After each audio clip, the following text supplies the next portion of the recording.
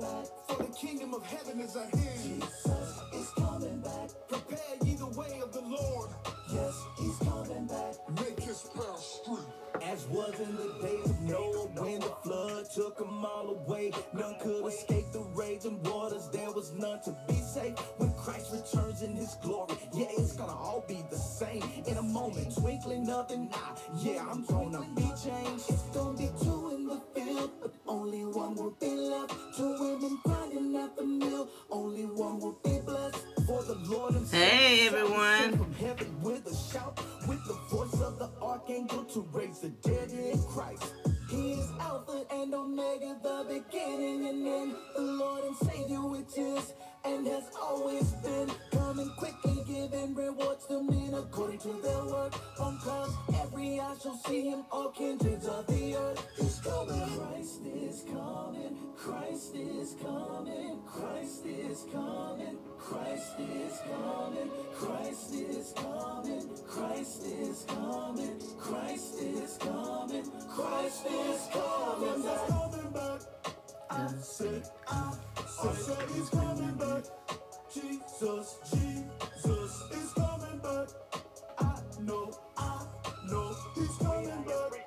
Jesus is coming back. Jesus come back. Will you be heading with us? Hey Lisa, Carmen. Will you be meeting the Savior up in the air? Or wonder why your spouse is no longer there? Will you be the one to pick up on? I know it's been raining all day. It's been raining all day here, pouring down. You know, I didn't even know it was a tornado going on. I know Shelly said, you know, I guess where her child was at, her daughter, was a tornado. I need to do better. I don't be keeping up with stuff like that. Hey, Cheryl. So I didn't even know. So I'm glad people are safe. Hey, Millie.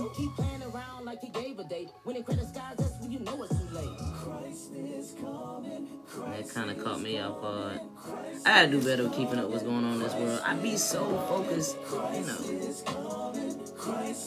on this word and stuff. I don't even be half the time be looking at it. Hey, Taja. Jesus is coming back. I know he's coming back.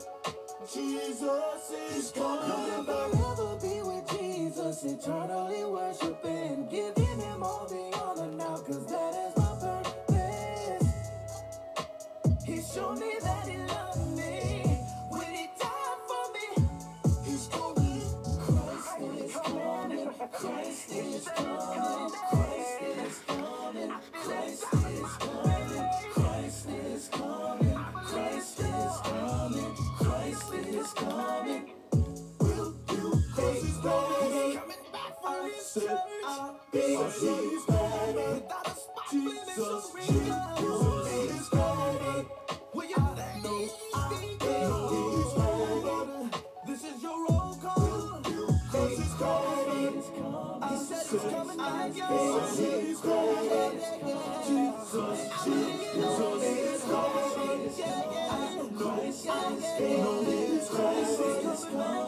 Christ is coming back. Yeah, the Burwell sisters. Once again, we got Chanel. One of the grannies in there laying down. You gotta reach out to them, Tasha. They be, you know, they got time. It's not even 7 o'clock yet, so that's, you know, that's how they do. Well, it is about to be 7 o'clock. Yeah, he did it with no hesitation. You got you a Bible, about to read it. What you about to read? The part about us, that's Ephesians. Chapter 6, it says to honor your parents. I receive it. Yeah, you better can't be separate from God, because we need him. Yeah, we need him. I know we may be young, but it don't mean we don't need him. We got friends outside age, you best believe we're gonna feed him. Jesus loves us, I believe him. He called us all a gift. I'm his sweet little muffin. There go one on right there, Taja. Yeah, his name come out my lips when I know I'm about to trip. Mommy can't be spending that ride, so I better get a grip. Can't be having God mad because my behavior about to flip. I need to stay on his good side before he write me out the script. I'm going outside so I can chat with my friends and tell them about my God, how his love has each other. We just need to understand how to love one another like he did. You're coming outside In a minute, Why you waiting? What you about to do now? I'm about to get it. About to get what? A blessing from God. Yeah, I'm with Yeah, it. Taja was about to whoop y'all, He Takati. did it. With no hesitation. She about to put y'all on the You a belt. Bible? About to read it. What you about to read? The part about us? That's Ephesians. Chapter 6 it says to So you honor your parents. Receive it. Yeah, you better can't be separate You from are God. definitely the mother of the group, Taja. You gotta keep them in line. He's better than the gummy one. He saved me from sin when he sent his one and only I son. need me a savior to help me deal with my siblings. Being the oldest, they be running me wild. Oh, she's not kidding. Not in a hurry. Artists, some of this song, this is my nieces. It's called We Need 'Em by the Burwell Sisters. Don't be looking at me. It's my great nieces. It's time to get on our knees.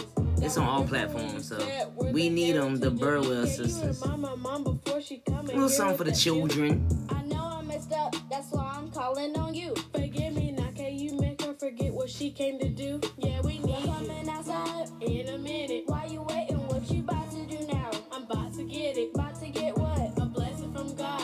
Yeah, I'm Oh, with it. Jesus, Takati. You gotta go to Walmart, see if we can get you a new stomach and a head. But we don't go to Walmart. About to read it. It'd probably be a defect. The part about us? I go to Sprouts or something, get you a new stomach and a head. You sound like me, how, you know, stuff I was going through one time. So, yeah, we definitely gonna put that into prayer. Hey, Bree Bree. You probably were laughing so hard last night. That's why your stomach and head is hurting.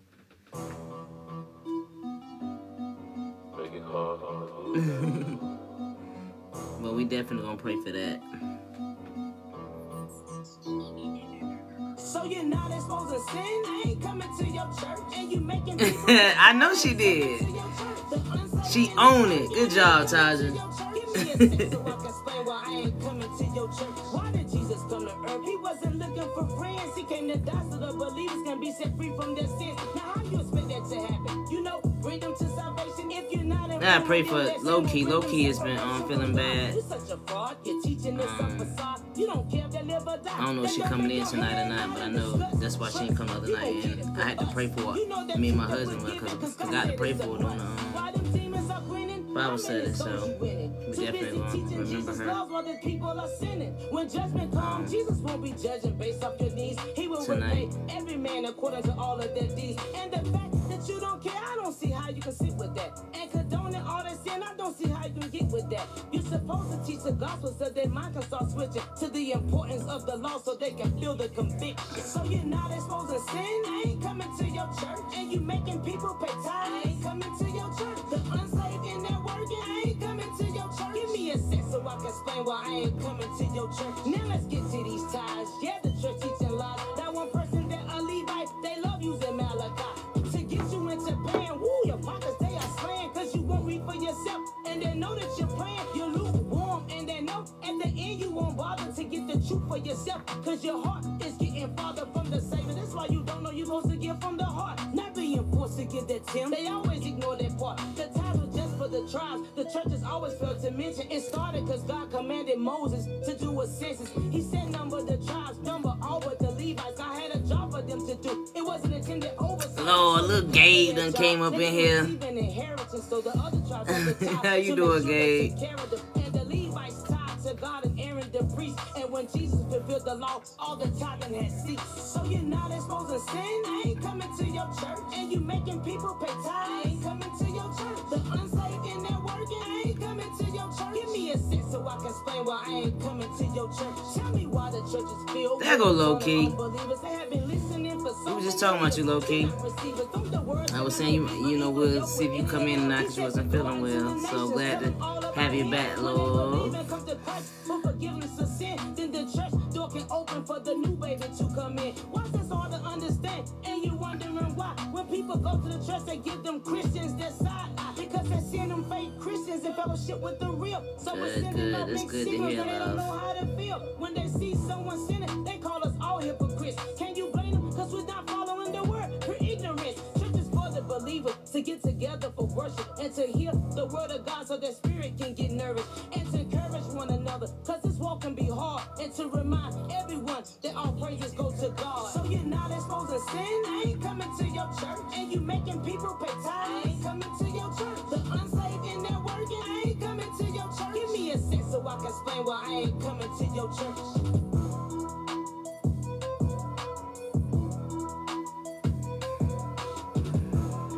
Alright. It's gonna be some good eating tonight.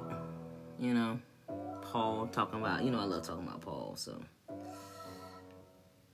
Acts 22 through 24 tonight. We're doing good. Lil Gabe, how you doing, love?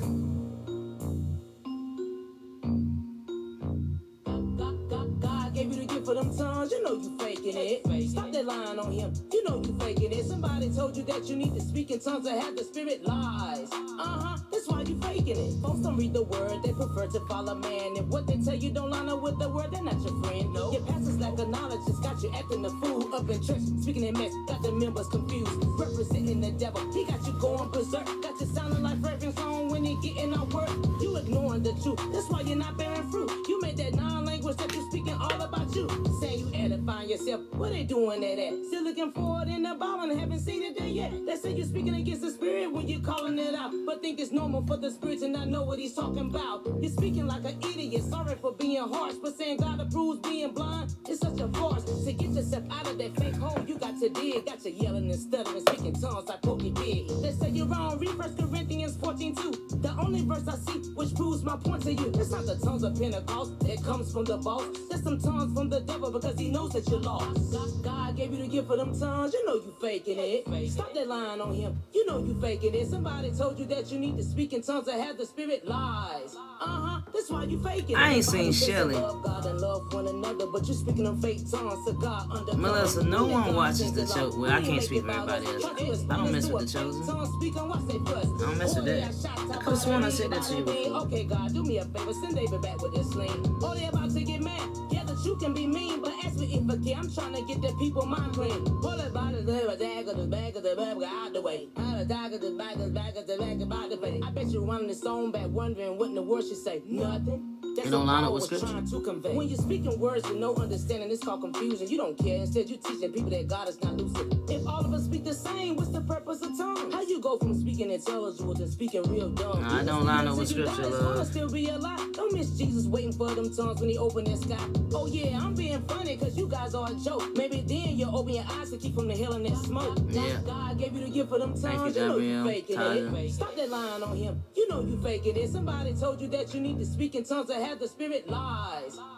That's why you faking it. Tongues is not evidence of receiving the Holy Spirit. It was given to the early Christians, but you don't want to hear it. They were given a mission to go out to the nations to make That was disciples out of them. Shelly. They need I a didn't tongue see for the her pagans. earlier. How you expect to build a Hey, church if love. your words are incorrect? And he said, Now I'm "People looking for recognize that Hosanna." dialect." Up in the church sounding like you spent the whole night drinking. You defend them tongues more than Benita betrayal to finish drink. Let somebody show you proof that your tongue is a facade. Oh no, you telling lies, you don't know the word of God. It's not hard to understand what the apostles were doing. They were giving instructions and the gift they need to pursue it. They weren't speaking in Babel and they knowing what's right. They were speaking in different language to lead the people to Christ. That's what you do with your gifts. It's used to build up the church. You don't let someone persuade you into faking God's word, no.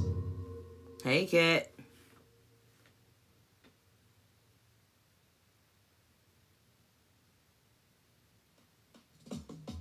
Wake up, wake up, wake up, wake up. We ain't Acts, Lil Gabe. Take up, and take up your claws. He paid up. Yeah, he paid the cause. Now shake up, shake the devil off. Stop giving the devil that power that he has never had. Compared to Jesus Christ, I'm making him Michael Jackson bad. Denying the power of the spirit, you guys are really sad. And the way y'all dissing the helper, y'all know he's big mad. And I'm his spokesperson, he chose me to represent him. He gave me this boldness, so for him, I'm about to get it in. He also warned me that this new me about to lose some friends. Can't focus on them, I'm focused on the souls I'm about to win. How you say you feel with the spirit? See, this is what I don't get. Then say the devil could kick him out like he ain't paid no rent. But he paid the cost. You know they cost to be the boss. And according to the words of the boss, the devil could get tossed. But let you tell it, the devil and Jesus can't live apart. Their roommates reside plotting in you, splitting your heart. Now, how is that possible when we Rochelle, hey, love. I've never seen Jesus be the one that's dismissed. Wake up, wake up, wake up, wake up for the boss. And take up, and take up your cross. He paid up, yeah, he paid the cost.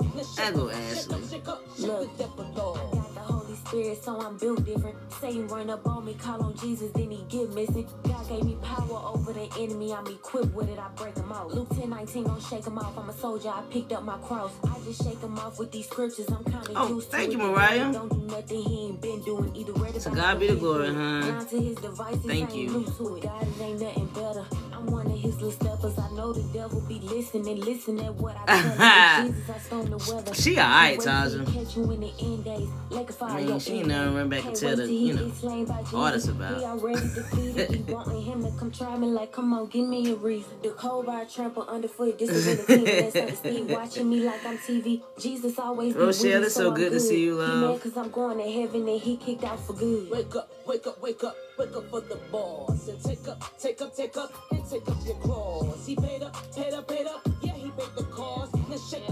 the devil law. Y'all be shaking hands with the devil. I don't get that. When he try to entice me with that sin, I tell him, get back. I'ma get my lick back with a sword of the spirit, 'cause I know he gon' fear it. And when I call on Jesus' name, you better know he gon' hear it. Yeah, that's how I shake the devil off. He tries to deceive many, but can't take them off. Not stronger than the one who died on the cross. She alright, I don't really like that artist, Taja. We make a choice in this life. You either die with him or get right. The devil ain't going down with no stripes. Walk by faith and not by sight. This life is only by invite. You better stand tall and upright, or he's coming like a thief in the night. Be sober-minded. The devil watching, he steady plotting. You going the other way, but he's looking for more options. Once God plants that seed, just know it's gonna blossom. So be empowered and know the God you serve is sovereign. Wake up, wake up, wake up, wake up for the boss. And take up, and take up your Alright, what cross. time He is paid up, yeah, he paid the cost. Now shake the devil law.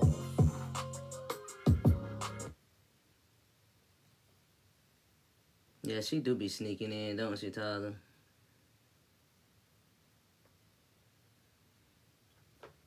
Alright, let's see what kind of sounds we gonna do today. I think I'm gonna do my favorite one today. And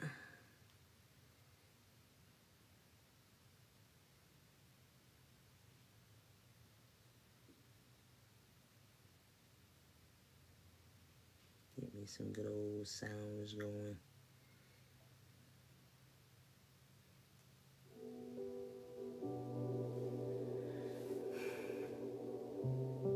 Oh, thank you, little Gabe. All right. Let us pray. Father God, we thank you. We honor you. We glorify your name for waking us up this morning, bringing us to another day that we have never seen before. We thank you. We give you all the glory for it. Lord God, we thank you again for us assembling together to learn your word that we may apply to our life, so we can be trained up on how to live righteous and live a life that's pleasing to you. And we give you the glory for it. We thank you, Lord God, for consistency, for those who are always here, those who are always eager to get your truth. We thank you for those who are feeling bad and they still take the time out to make it. They still put you first and feed their spirits with the word. And Lord God, we lift up your people on today, those who are sick, those who are not feeling well. Takadia, we pray for Low Key. We thank you that she's here. We ask, Lord God, for your will to be done concerning them for complete healing. We thank you, Lord God, that you have already shown yourself in them, because they, as we said earlier, that they still put you first, Lord. And we give you the honor and the glory for it. We thank you, Lord God, for comforting Carmen and her family as they went through the loss of a loved one. We thank you, Lord God, for always being there for us. Even when times are bad, we know that you will never forsake us. And we give you the glory for it. And Father God, we ask on tonight that you bless this Bible study, that people will get understanding of your word and apply it to their life. We thank you always, and we give you all the honor and glory. In Jesus' name we pray. Amen. All right. Acts 22.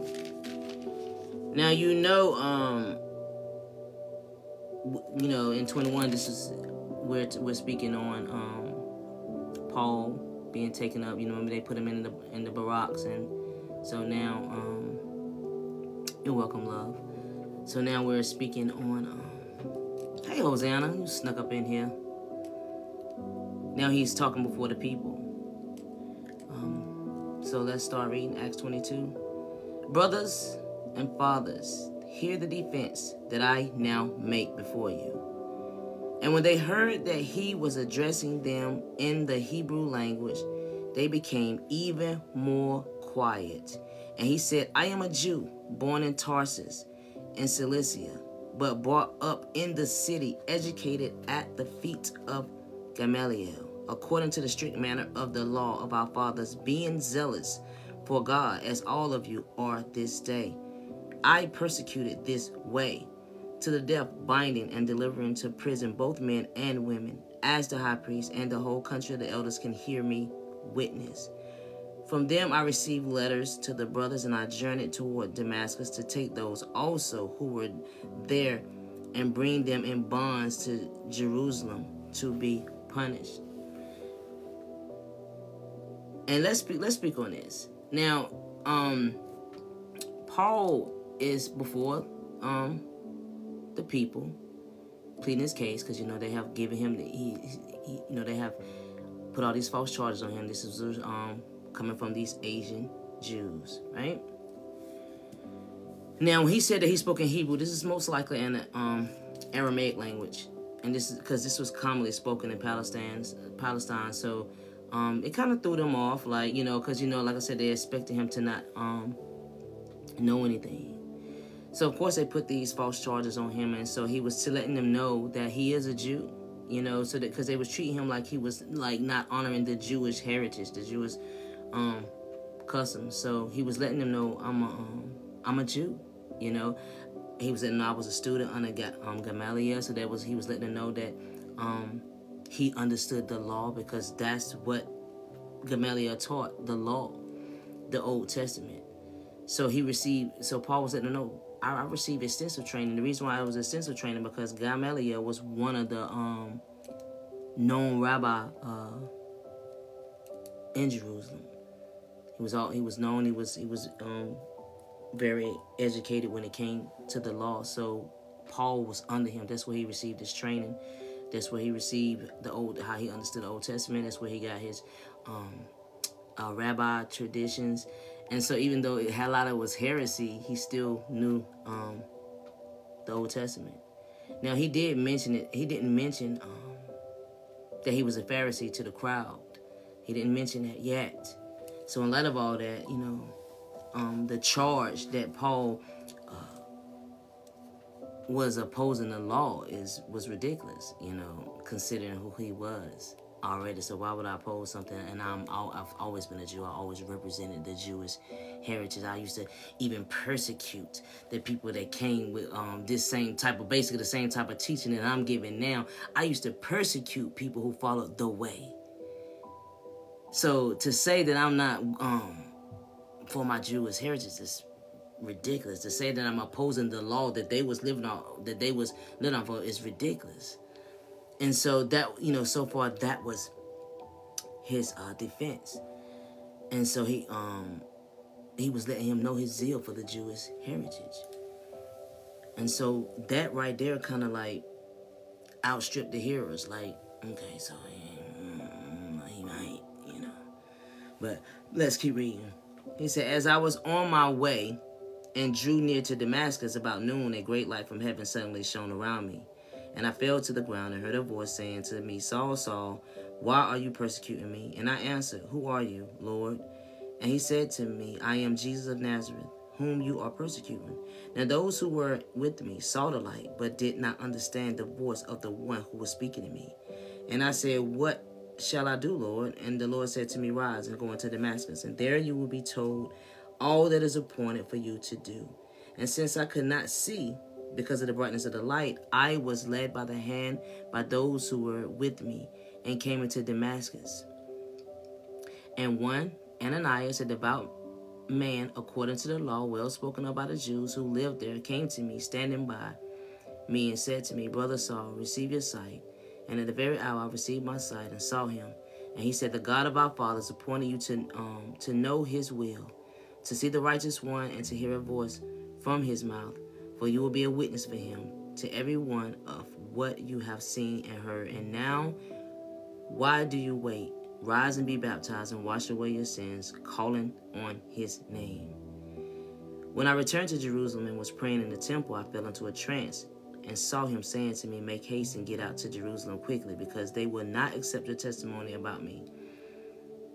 And I said, Lord, they themselves know that in one synagogue after another I imprisoned and beat those who believed in you. And when the blood of Stephen, your witness, was being shed, I myself was standing by and approving and watching over the garments of those who killed him. And he said to me, go, for I will send you far away to the Gentiles. Now, of course, he's explaining what his experience he went through, why he has changed his belief. He was saying, okay, so I was this person, but I had an experience with Jesus, so my belief has changed. Now, when he said, he said that, for one thing, in 6, he was like, he was on his way to Damascus, and about noon, a great light from heaven suddenly came around. Now, he mentioned that it was about noon. Why? Because he wanted people to understand how bright that light was. Because, the sun is already shining at noon. So that light was brighter than the sun, to the point that it blinded him. That's why he wanted to emphasize the time of day it was. Because he wanted to emphasize how bright the light was. And so, when he was talking, he said that the people that was with him, those who were with me, they saw the light but did not understand. And what he was saying is that they didn't understand the voice. And this is not to contradict what he said in 9:7 about them not, I think he said something about they didn't know who he was or something to that effect. But Jesus was speaking only to Paul. So only he understood the Lord's words. That's how it is. That's how it basically was when Jesus chooses you. When you have the Holy Spirit, only we understand the word of God, the people that's Holy Spirit filled. So the fact that he had called Paul and he was talking to Paul, this is the only reason why Paul could understand what he was saying, and it was everybody else couldn't hear or either understand where it was coming from, because he wasn't talking to them. He was talking to Paul. He didn't choose them. He chose Paul. So when God chooses you and fill you with his spirit, then you're gonna understand his words, and other people are gonna be lost. And that's how it is today. So he understood the words. The people that come and just heard sounds. They couldn't make out the words. So it's another proof to show how amazing that God is. Now, when he said in 22:17 that when he returned to Jerusalem and was praying in the temple, that he fell into a trance. This is him going into the spirit realm. A lot of times we have visions. A lot of times we go into the spirit when we need it. If God is trying to reveal something to us. So he was carried into the spirit realm to receive a revelation from Jesus. And keep in mind, Jesus was the one that was teaching him the word of God. So, just shows how much God never changes. Same thing he did. He did the same thing with them. He taught them for 3 years, and he did the same thing with Paul. So he said, let's keep reading. Up to this word, they listened to him. Then they raised their voices and said, away with such a fellow from the earth, for he should not be allowed to live. And as they were shouting and throwing off their cloaks and flinging dust into the air, the tribune ordered him to be brought into the barrack, saying that he should be examined by flogging to find out why they were shouting against him like this. But when they had stretched him out for the whips, Paul said to the centurion who was standing by, is it lawful for you to flog a man who is a Roman citizen and uncondemned? When the centurion heard this, he went to the tribune and said to him, what are you about to do? For this man is a Roman citizen. So the tribune came and said to him, tell me, are you a Roman citizen? And he said, yes. the tribune answered, I brought this citizenship for a large sum. Paul said, but I am a citizen by birth. So those who were about to examine him withdrew from him immediately, and the tribune also was afraid, for he realized that Paul was a Roman citizen and that he had bound him. But on the next day, desiring to know the real reason why he was being accused by the Jews, he unbound him and commanded the chief priests and all the council to meet, and he brought Paul down and set him before them. This is Paul using his Roman citizenships to get him out of there being flogged. Flogging, you know, it was about like how they did Jesus, you know. They scourged Jesus. Flogging.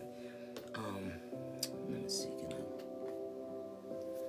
They do the same thing. They tie you. They stretch you. They stretch you so your skin can be, you know, to make the flogging more effective. So let's see if I can find pictures of what they used to flog. Now, this is what they use to flog, right here. But this is probably what they want to use for Paul, because this is what the Romans be using. The flog with the metal at the tips of the leather. You know, they're evil, so that's what they use for flogging, for what they want to use for Paul. Yeah. They tie them up against a tree, tie them up, make sure they had their arms all the way up, stretch them out, so when they hit, it can, you know, be that much more painful. Now, yeah. So, when they threw off their cloaks, this was them preparing to stone Paul. That's what they wanted to do. You know, because they're supposed to be so in horror of his blasphemy. Now, when it says they were flinging dust into the air, this is just a way to describe their intense emotions towards what Paul has supposedly been doing. Now, when Paul said that he was a Roman citizen, and he said the tribune answered, I brought this citizenship for a large sum. Roman citizens, they weren't for sale. They was officially not for sale, but could sometimes be obtained by bribing these corrupt officials, because, you know, they were corrupt. But Paul wasn't, that didn't happen. Paul was born a Roman citizen, and that's what he was making clear. But he still wanted to understand the reason why he was being accused by the Jews, so he wanted to he commanded to see the priests and the chief priests and the council to find out why. So let's read this. We are going into 23.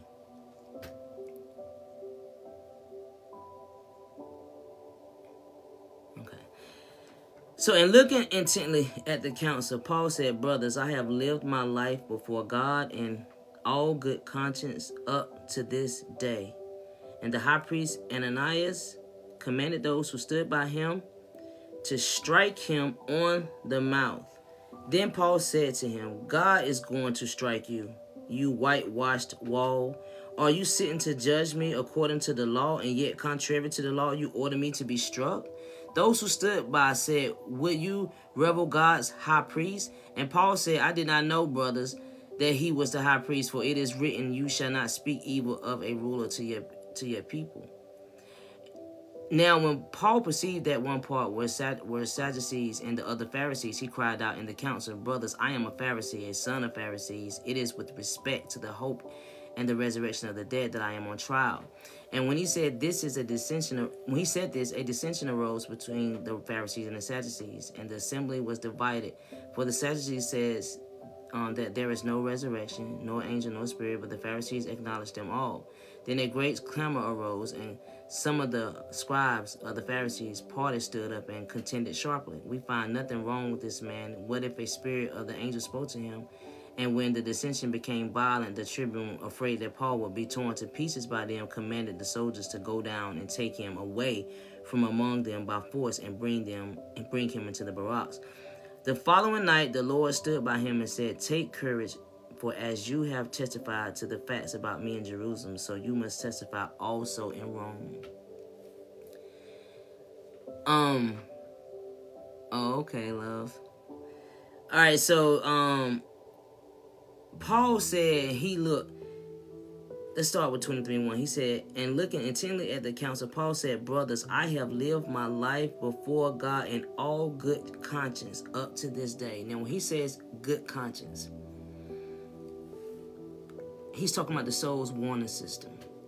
You know, our conscience allows us to contemplate motives and actions, and allows us to determine morally what is right and what is wrong. And you know, he speaks on this in Romans. Paul also mentions this in Romans, like Romans 2. So in order to work as God designed it, the conscience must be informed to the highest moral and spiritual level and the best standards. And that means that would mean you have to submit to the Holy Spirit through God's word, because that's the highest. You know, that is the highest moral and spiritual level you can get. It's the Holy Spirit. So you have to be submitting to the Holy Spirit through God's word. And so that's what Paul was saying. I have in all good conscience, he said he has lived his life before God in all good conscience. Why? Because the Holy Spirit is going to make sure you live your life at the highest level through good conscience. So Ananias, this is not to get this confused with the Ananias that's in the that's of the gospel. That I think it's talked about in John. I'm not sure. This is not the same Ananias. This man right here was one of Israel's most cruelest and corrupt high priests. This is what he's talking about. And this is him that's spoken of in Acts 4:6. And because he was so pro-Roman, his pro-Roman policies had alienated him from the Jewish people, because then they ended up murdering him later. And so he commanded that they strike Paul. And that was just him just maintaining his cruel and corrupt character, wanting to strike him for no reason at all. And so Paul said, then Paul said to him, "God is going to strike you, you whitewashed wall." Now, why did he call him a whitewashed wall? Well, let's go to Ezekiel 13. Let's see if we can find that. And we're going to read that.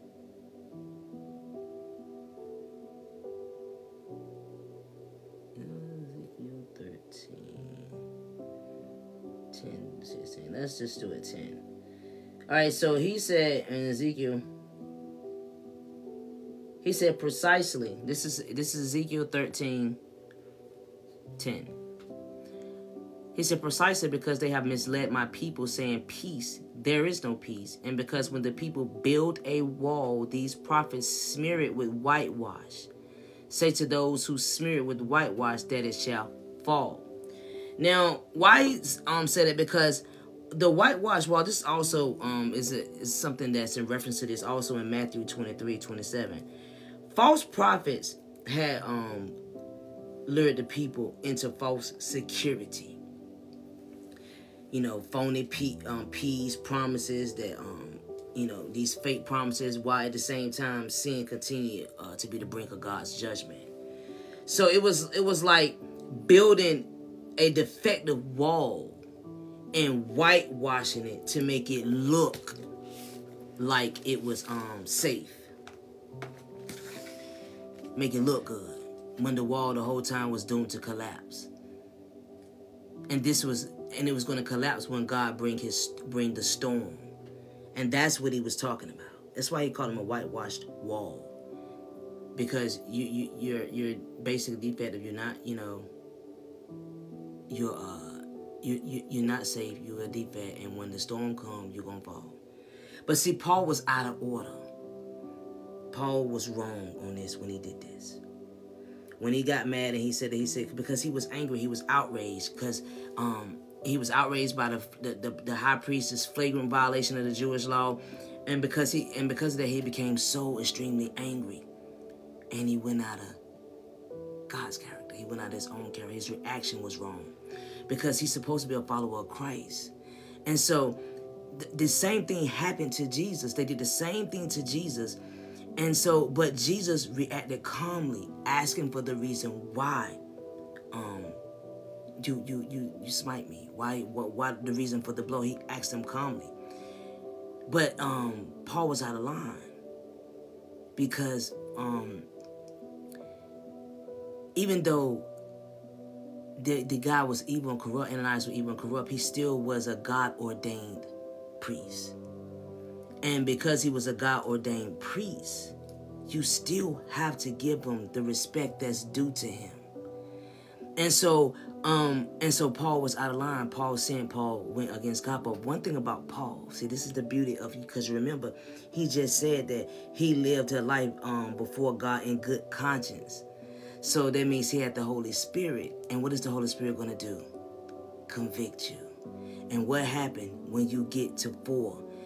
And when you get to 5, he said, and Paul said, I did not know, brothers, that he was the high priest. For it is written, you shall not speak evil a ruler of your people. See, this is why we have to meditate on God's word. Because when you have committed a sin or you're about to commit a sin, that Holy Spirit is going to bring that word back to your remembrance, and you're going to apply it to your life. Oh, I remember you said in your word, Lord, that we can't speak evil of the ruler of your people. And so he realized it. Why? Because he had the Holy Spirit to convict him. He was out of line, but he was convicted quickly. Why? Because he has the Holy Spirit. And so with that being said, he was out of line. He said he didn't know. Paul said, I did not know, brothers, that he was the high priest. How was it that he didn't know? Well, we have to take his word for it at face value. It could have been so many reasons why he didn't know that he wasn't a high priest, because, I mean, Paul could have had eye problems because, he was getting abused a lot, got beat up a lot, and, he had injuries and he had sickness. Or his anger, he had so much anger that made him forget who he was talking to, Or he could have just been using sarcasm because Ananias wasn't acting like a priest, Or it could have been because Paul had been gone from Jerusalem for so long that when he came back, he didn't even recognize who he was. It's just so many reasons why he wouldn't have known he was a high priest. And then at the same time, you remember he asked him, in verse 30 and 22, he said that he wanted to know the reason why that he was being accused. And so he commanded the chief priest and all the council to meet. So they, when you're meeting, this was like a informal meet. This is like out of the blue, they could have actually came not even in their attire, their priest attire, since this was just an uninformed meet. They could have just, let's just go see what he talking about. And so it could have been he wasn't even in his attire for him to recognize that he was the high priest. But either way, he was convicted. He realized he was wrong, and he admitted that he was wrong. And I'm sure he asked for forgiveness. It's like I said, that's why it's always important to meditate on Scripture. Because when you sin, when you about to sin, that Holy Spirit is going to bring that Scripture back to your remembrance. Don't make me chin check you. And so that's what Paul did. He remembered the Scripture, and he realized he was in error. All right, so now in 6, when Paul perceived that one part of he's talking to the Sanhedrin. So he had part of them was Sadducees and part of them was Pharisees. And so And since Ananias was such a corrupt and, evil individual, Paul was convinced that he wasn't going to get a fair trial, a fair hearing. So he took a bold step. And he since he was a Pharisee and possibly a former member of the Sanhedrin, because when you get to Acts 26, it's kind of, he did the voting and stuff like that. So he probably was a former member of the Sanhedrin. So he was well aware of the tension between the Sadducees and the Pharisees. Why? Because they've always had tension. Even when Jesus' time, we knew that they had tension. So, but the Sanhedrin was made up of the Pharisees and the Sadducees. And so he appealed to the Pharisees for support. Why? Because he was a Pharisee. And so one thing about the Pharisees and the Sadducees, because when he brought up, what did he say? He cried out in the council, brothers, I am a Pharisee, a son of Pharisees. It is with respect to hope and the resurrection of the dead that I am on trial. Now, the Sadducees didn't believe in a bodily resurrection, remember? But the Pharisees did. Now, this is not to say that Paul was trying to use that to his advantage and try to cause tension between them two. This was, the focal point of this whole issue is because Jesus resurrected. It was, on Christianity, so it makes sense.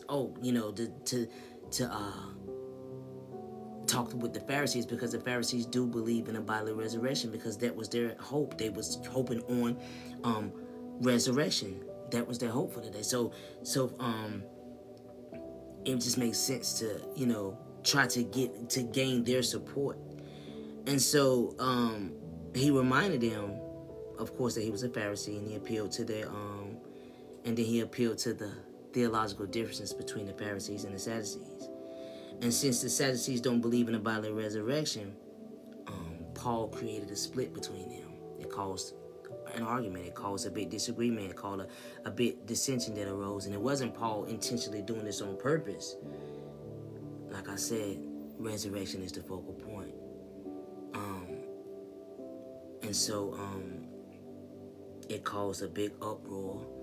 And they needed to get Paul up out of there, before it get out of hand.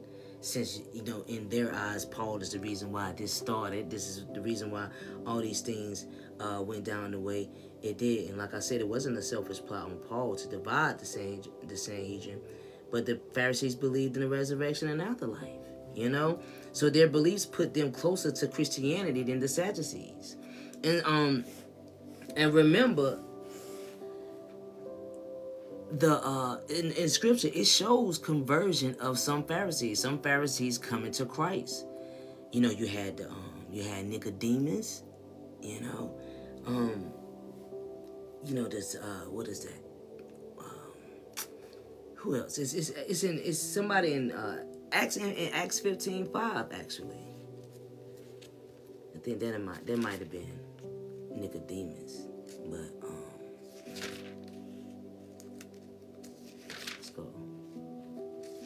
Acts 15:5. Oh yeah, it was just some of the Pharisees that belonged to the part of the Pharisees that came over to salvation. These was the ones that was trying to say that the Gentiles needed to follow the same thing, that therefore they need to be circumcised. So these was Pharisees that were converted. So there were Pharisees that was actually converted, but never was a Sadducee converted. It'd be kind of hard to convert a Sadducee and they don't even believe in death and resurrection. So it kind of helped Paul. It kind of helped Paul get them to side with him, but that wasn't why he did it. He wasn't doing it to cause any kind of grief. It just happened to be that way. And so in 23:9, what he say? Then a great clamor arose, and some of the scribes of the Pharisees party. And the scribes of the Pharisees parties, this became so intense. It became so intense with their theological disagreement with the Sadducees that the Pharisees then started defending Paul. They was willing to defend Paul, even though he was the leader of the hated Christians, because of that belief, that theological belief. they defended Paul. So in 23:12, let's read. When it was day, the Jews made a plot and bound themselves by an oath, neither to eat nor drink until they had killed Paul. There were more than 40 who made this conspiracy. They went to the chief priests and the elders and said,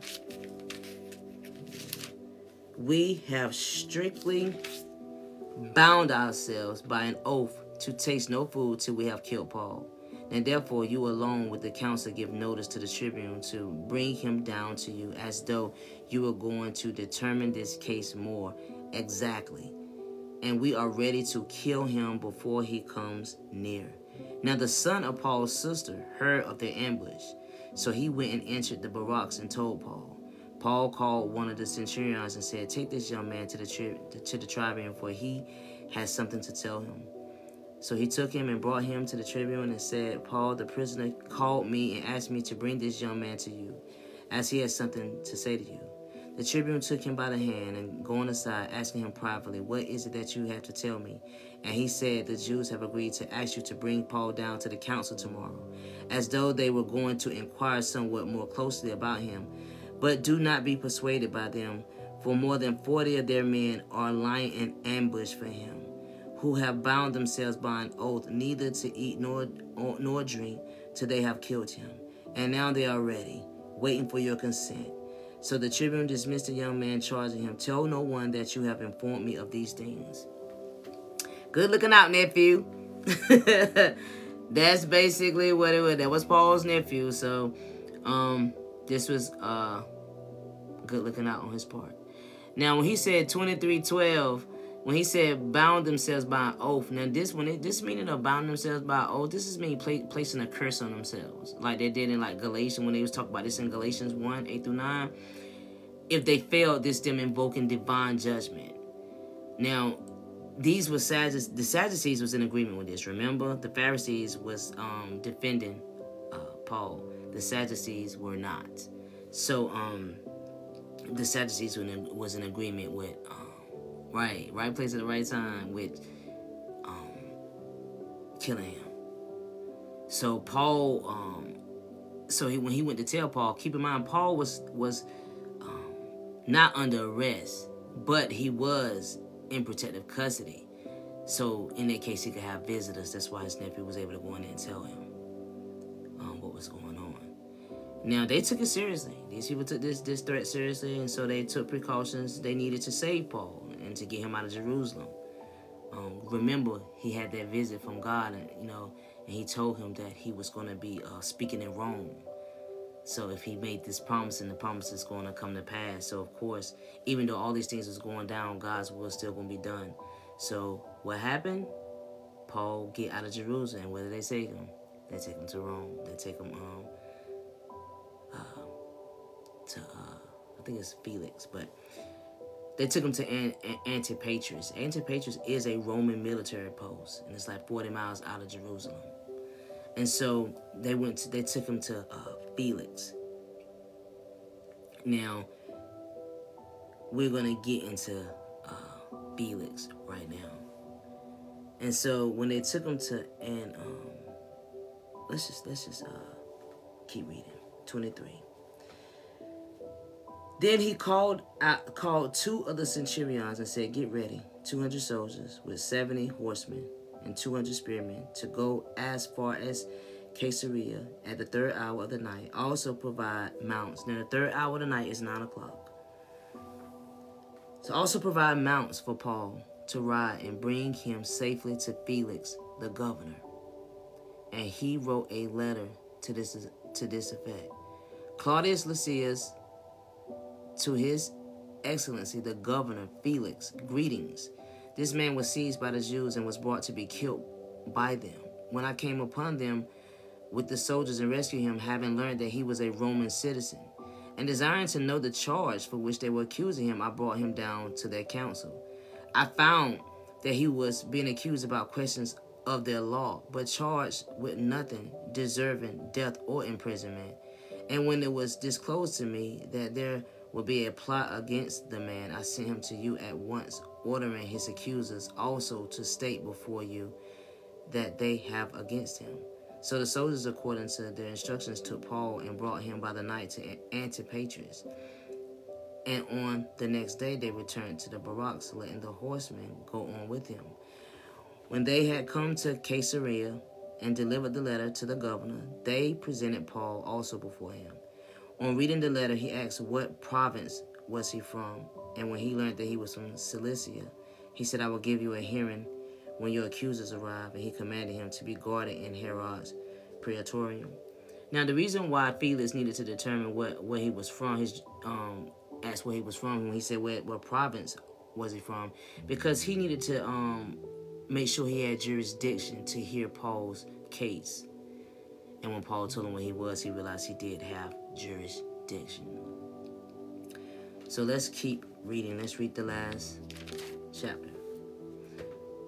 Now, and after 5 days, the high priest Ananias came down with some elders and a spokesman, one Tertullus. They laid before the governor their case against Paul. And when he had been summoned, Tertullus began to accuse him, saying, since though we enjoy much peace, and since by your foresight, most excellent Felix, reforms are being made for this nation every way, and everywhere we accept this with all gratitude. But to detain you no further, I beg you in your kindness to hear us briefly, for we have found this man a plague, one who stirs up riots among all the Jews throughout the world, and is a ringleader of the sect of the Nazarenes. He even tried to profane the temple, but we seized him. By examining him yourself, you will be able to find out from him about everything of which we accuse him. The Jews also joined in the charge, affirming that all these things were so.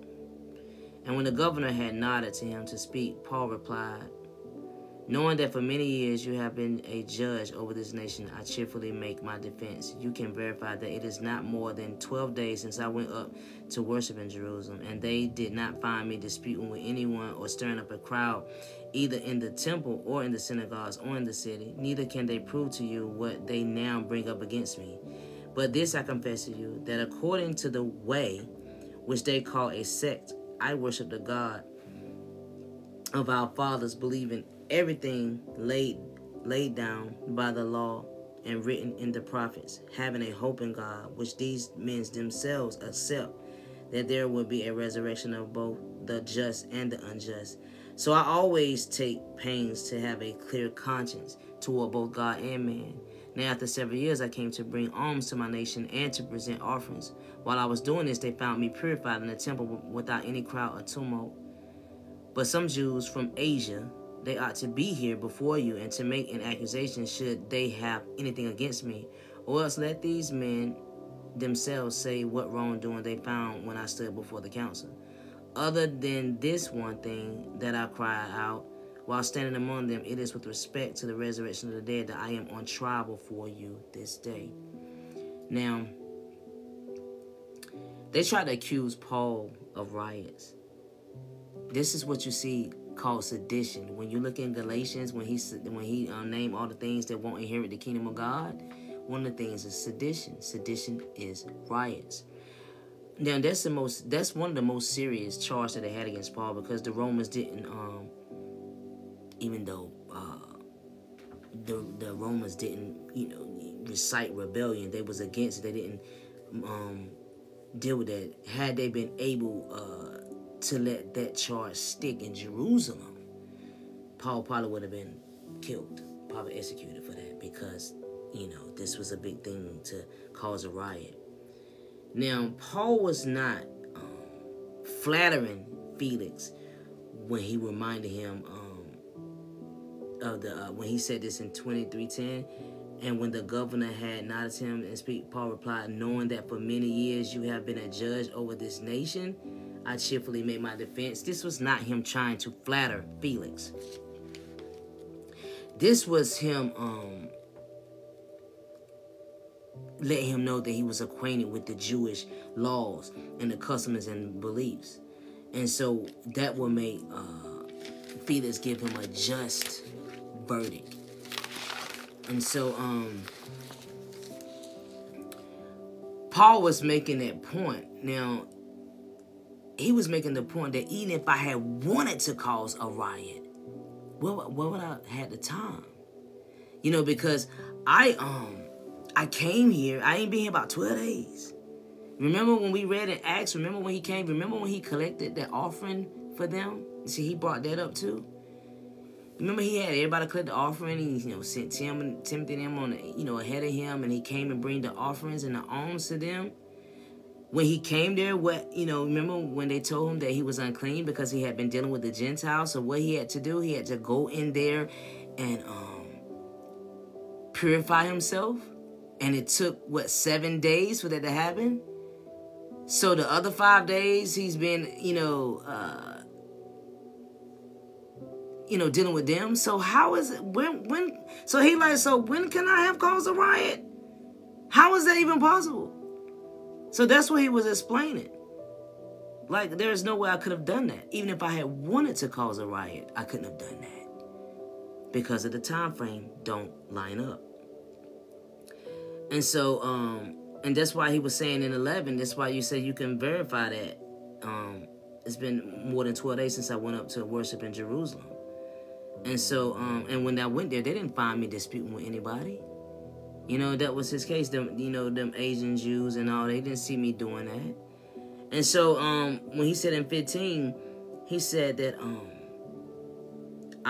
he said 14, but this I confess to you that according to the way, which is, the gospel, which they call a sect, I worship the God of our fathers, believing everything laid down by the law and written in the prophets, having hope in God, which these men themselves accept, that there will be a resurrection both of the just and the unjust. Now, when he said hope in God, this is the great hope for the Jewish people because of the resurrection.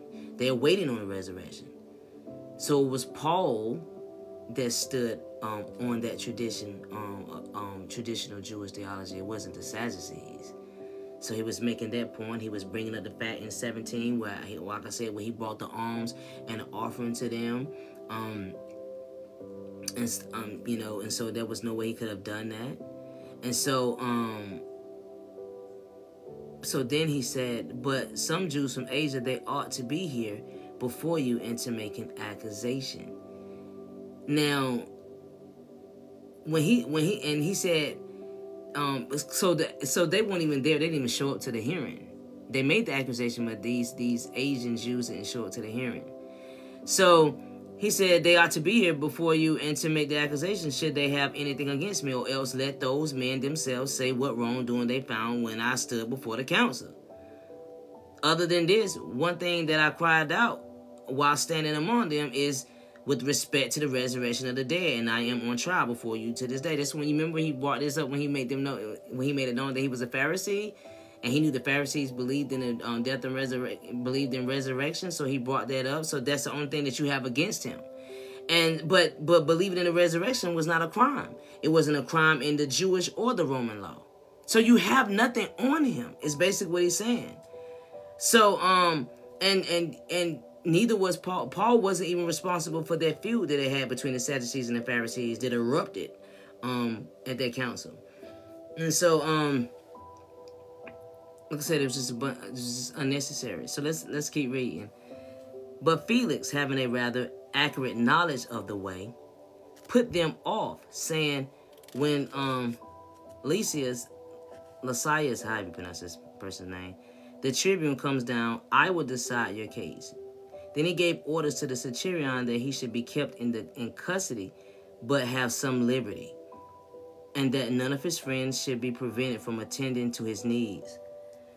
After some days, Felix came with his wife Drusilla, who was Jewish, and he sent for Paul and heard him speak about faith in Christ Jesus. And as he reasoned about righteousness and self-control and the coming judgment, Felix was alarmed and said, go away for the present. When I get an opportunity, I will summon you. At the same time, he hoped that money would be given him by Paul. So he sent for him often and conversed with him. When 2 years had elapsed, Felix was succeeded by Porcius Festus.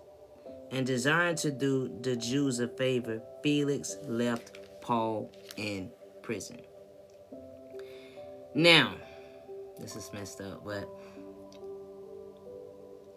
in 22 he said, but Felix, having a rather accurate knowledge of the way, put them off, saying, when Lysias the tribune comes down, I will decide your case.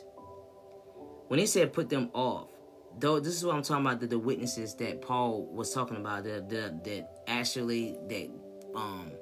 falsely accused him, those Jews from Asia, they failed to show up for the hearing. And since they couldn't prove him wrong, the only verdict that Felix could render was consistent with the Roman law was of not guilty. That was the only thing. That was the only because there was nothing against him. Anything else would have been against. So Drusilla, when he said he came down with Drusilla, his wife, this is where it gets good. Now Drusilla was the youngest daughter of Herod Agrippa that we read of in Acts 12:1. Herod Agrippa. That was his youngest daughter, Drusilla. Now she was Jewish. So most likely she was the one that gave him the knowledge of the way, what he said in 24, but Felix having a rather accurate knowledge of the way. So most likely she was the one that taught him that. But the thing about this, she was the youngest daughter of Herod, and he was so struck by her beauty that he lured her away from her husband. And at the time of Paul's hearing, she won't number like 20 years old. So when Paul brought up in 25, when he said, and he had, as he reasoned about righteousness and self-control and the coming judgment, and it said Felix was alarmed. We know God demands, we know God demands righteousness of all people because of his holy nature, right? Which is, you'll see this in all throughout the scripture, Matthew 5:48, 1 Peter, chapter 1, 15 through 16. And so if God demands righteousness of all people because of his holy nature, that means all men and women are to conform to that standard. And in order to conform to that standard, that requires self-control. And so and failure to have self-control and conform to God's law, to God's righteousness, even apart from salvation, will render judgment. So this is what they was talking about. And this is why Felix was alarmed. Why? Because he was living with a woman he had lured away from her husband. So he lacked righteousness and self-control. And so that when he realized that he faced judgment for that, he was alarmed. And so he hastily dismissed Paul. That's why I said Felix was alarmed. Go away for the present. And the reason why he sent him away, because and he said, when I get the opportunity, I will summon you. That's it, Gabriel. Felix was scared. When he said when I get the opportunity to summon you, he was trying to get through that conviction. He needed that conviction moment to pass. And when it passed, then he'd come from him. But of course, Felix foolishly missed the opportunity. He passed up the opportunity to repent. And so with that being said, he was succeeded by the new person, Porcius Festus, and desiring to do the Jews a favor, he left Paul in prison. Purposely did that. He was ill. They didn't sit right with him, knowing that he was doing the very thing that God forbids. And so he left him in prison. You can't get mad at Paul for telling the truth. The truth hurts. And so that is it. If you guys have any questions on these 3 chapters, let me know.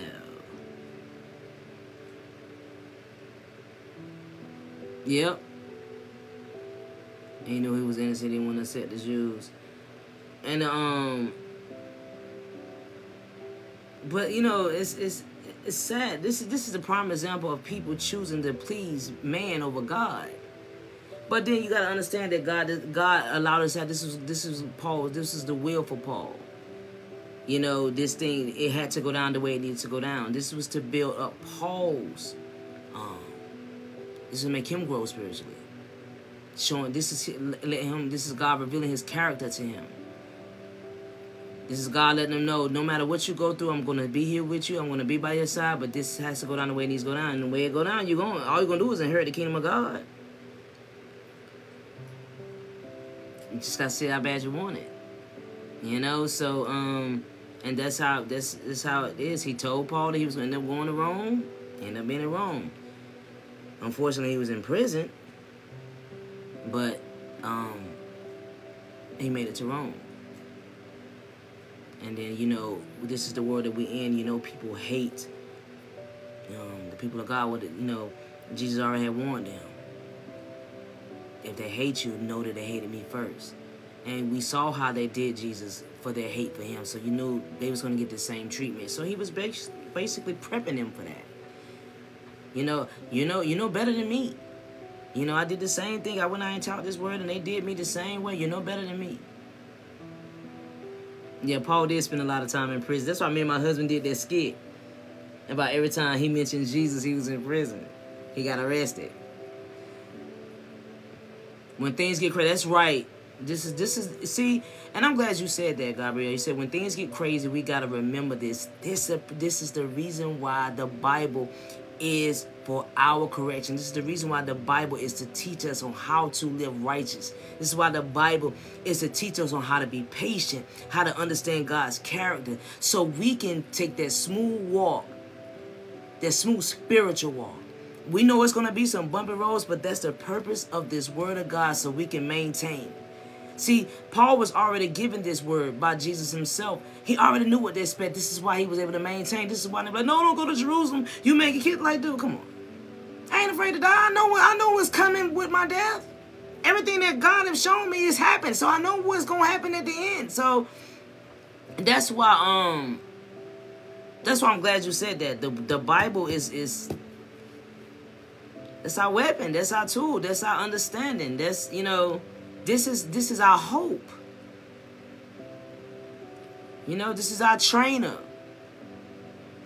And so this is why it's so important that we read this word, so we can understand God's character, so we can understand what they went through, because, you know, we're going to follow the same thing. Jesus was the example for them as well as us. And so as Jesus being an example, then you see the rest of the apostles going through the same thing. It's just, you know, we need this word. Yeah, that's right, Lisa. This is our sword. We need this word. If we don't have this word, we don't know God. This is why people be all kinds of sin, all kinds of crazy mess, don't understand stuff, because they're not eating this word up. This is our spiritual food. This is what's going to make us healthy. Amen. Amen. What time is it? We got them early. I love them early ones. It's, you know, it's everywhere. It's everywhere else, and I have to agree with you on that. And then we just got to stand. We got to stand firm. And the thing about it is, it's not like Jesus asked us to do something that he wouldn't do. You know, he tell you to stand. He said you're gonna have persecution, endure to the end. You know, it ain't like he telling you to do something he didn't do. And that's how people take it. Like, why we gotta be facing persecution? He did it. He ain't gonna ask you to do something he didn't do. And he endured it worse than us. So we do what he do. We know we're gonna experience, and we're not experiencing it like him. You know, some people have left this world in Christ and didn't even experience getting not one thing. They just stay rooted in Christ. So you can't sit up and get mad and be like, why we got to endure this? Because he did it. And did it worse than us. He took a worse beating. Yep. You got to trust that he's going to get us through it no matter what. And the thing about it, and the reason why you can trust in it, because he has never lied. He has no reason to. He has never lied. He has never failed us. He has never not shown us. A lot of times, God will be showing people stuff, and they don't be having a clue, because they ain't where they need to be. You know, like when he tried to get people in line, like he did with Nebuchadnezzar and Pharaoh when he sent them dreams. He telling them what they need to do, and then they didn't understand, and they got somebody to interpret, and they still didn't want to do right. You know what I mean? Like, you know, I don't trust all that. And then when you get what you get, then you're mad. It ain't like God ain't trying to warn you. God, it ain't like He don't want to see us live holy. It's not like He don't desire that. But Paul is a prime example. All of them, actually, prime example of someone that endured to the end. Just like he said. When he said those who endure to the end will be saved.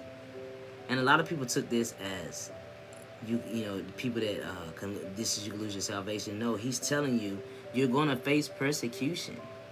Take it to the end. You know what I mean? Because, like, endure it to the end. That's just what, and if you endure it to the end, you're going to be saved. Why? Because you obviously saved if you endured it to the end. Person ain't say gonna bail out like, look, this little serving Jesus thing a little too rough. You know what I'm saying? Dude done hit me in the forehead early. I ain't got time for that, man. Say, don't know about then he be out. Because you won't never really, you won't never really root it. You won't never really there. He ain't call you. So.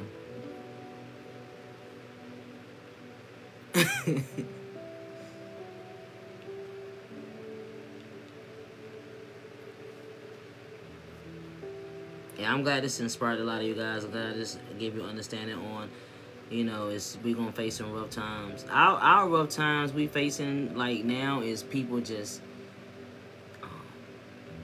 speaking against us. You know, when we stand for God, y'all always y'all think y'all don't even know the truth. You know, that's the stuff we get. You know, folks calling us names for speaking the truth and standing on the word of God, coming back talking about you lying, you wrong, and you called them. When you call them out, they come back. You know, this is petty stuff what we getting compared to what Jesus and the apostles and them went through. Thank you guys for the gifts.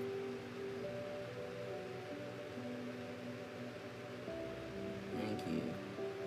So.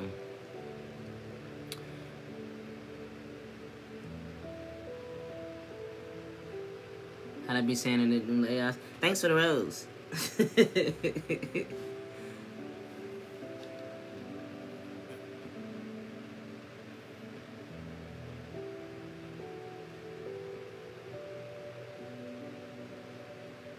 Agape just not coming in. Agape, you better have got booted out and just coming back in. You getting a weapon.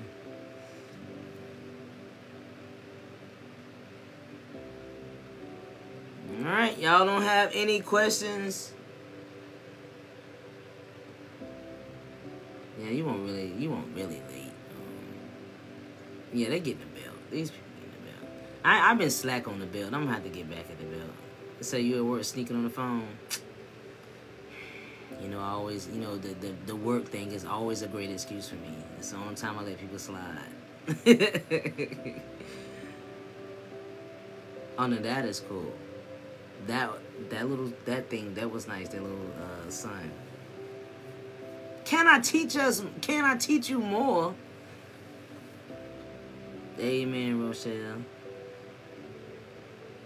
That is so cool. What you want to know? What you want to know? Who is that? The second I teach them more. Kez, you better not be no dude up in here.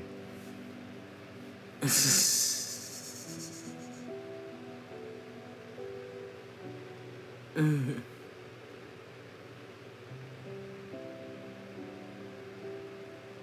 these are so cool. Okay, you feel me? Okay, good. Awesome. I guess we can have a little Bible talk since it is really early if y'all got questions. Just don't be going way left, you know. I ain't really about way left in it. You know? I give you a little time. I do gotta get up in the morning. 4-hour physical therapy. I ain't looking forward to it. Nah, please no. Don't come to me about no tongues. Because you come to me with that, y'all need to go straight to the podcast. Don't come to me with that. Don't come to me about no. Yeah. Physical therapy. My shoulder got worse though. It's like when she changed the exercise, it was getting, you know, I was getting to a point where like, okay, I'm getting good, and then changed up the exercise. Now my shoulder's killing me. So I don't know what's going on with that. And so I gotta go see my orthopedic doctor in about a couple of weeks. I'm gonna see what they're gonna say. Yeah, it got worse.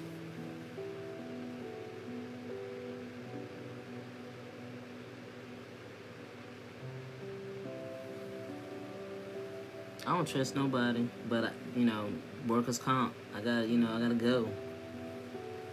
I'm out of work, so I have to go to the appointments and all that in order to continue being paid for it. And it was doing good. We was on point. I was like, my shoulder was just on point. Like, yes, it's about time me to go back to work. And then she like, okay, like, we got to try to test it. You know, it was the new thing that made it worse. So we're gonna stop the new thing and just continue what I was doing. But it just seemed like it's like a setback.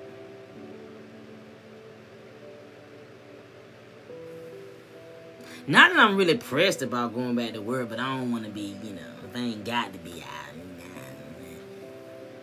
kind of enjoy being out. I just don't be looking forward to them 4-hour sessions.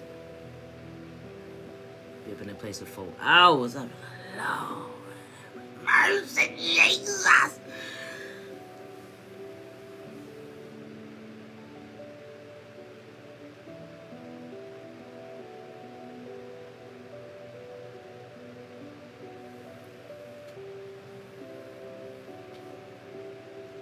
Oh, thank y'all, the prayer. Thank you, Carmen. I can't believe y'all had no questions.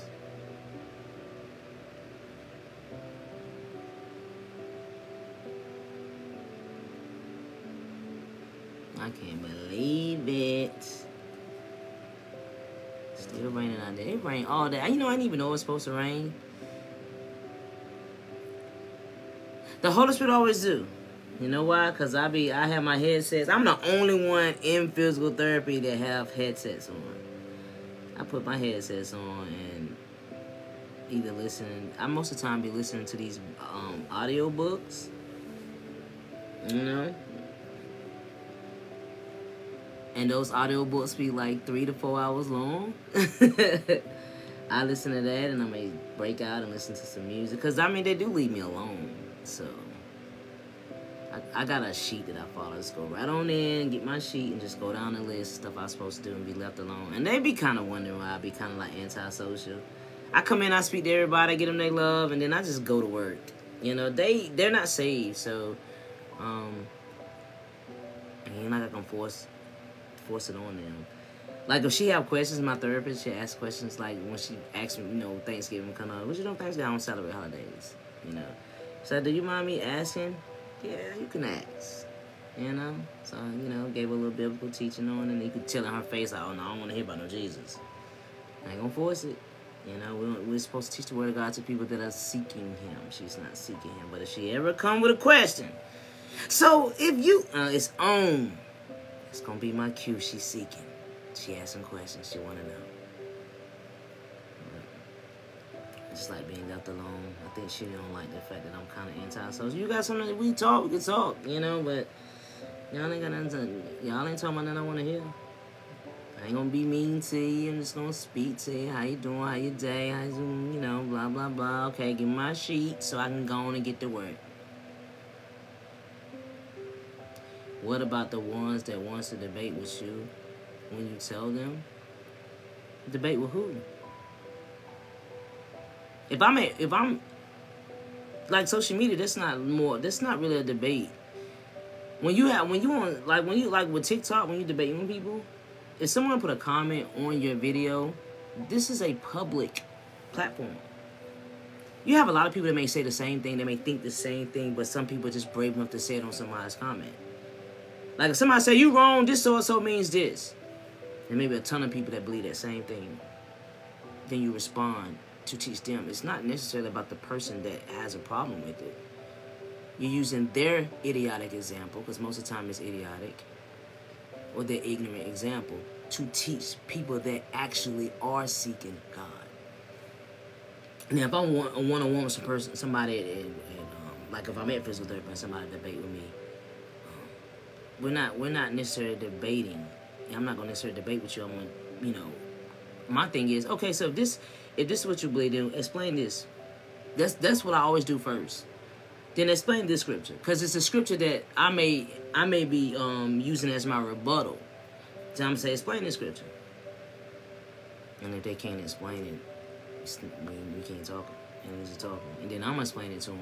You know, that's how it is. But just going back and forth with somebody who don't even love God, ain't studying God, no, I ain't going back and forth with you. But I will use your example to teach everybody else that actually may have this same mindset, but actually want the truth. You know? We're here to win souls to the kingdom. But we ain't easy talking to somebody that don't want their soul saved. I mean, God didn't even do that. God changes your heart to seek Him. And if they're not seeking you, then He hasn't changed their heart yet. Or if He's going to change it at all. So we can't force something that's trying to move out of the will of God. But when you're talking to a public, like what Peter did, you know, he first received salvation. When he first received the Holy Spirit, then he talked to the public. It may be some that didn't want to hear it, but then you had some that did. And they all came to salvation.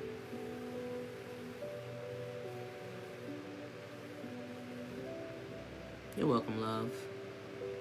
Monet.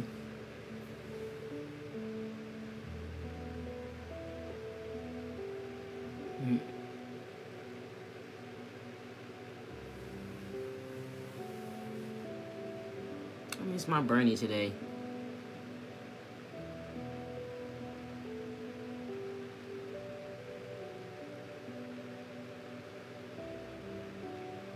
Alright. What Taj at? Yeah, I know. If I don't see Bernie, I know she working. I be chatting with her. I just be missing her. Like, especially if I ask what time it is and she ain't here with the time. What Taj at? What no? Your weekly. How you know if I ain't want you to pray us out? Where's Shelly at? Shelly gonna pray us out?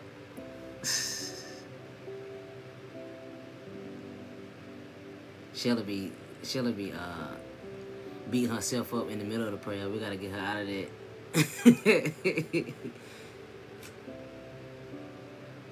That's why I did that skit, so y'all, that can encourage you guys not be worrying about them prayers. That skit was funny to me though. I actually laughed at my own skit. Them words was crazy. The Reverend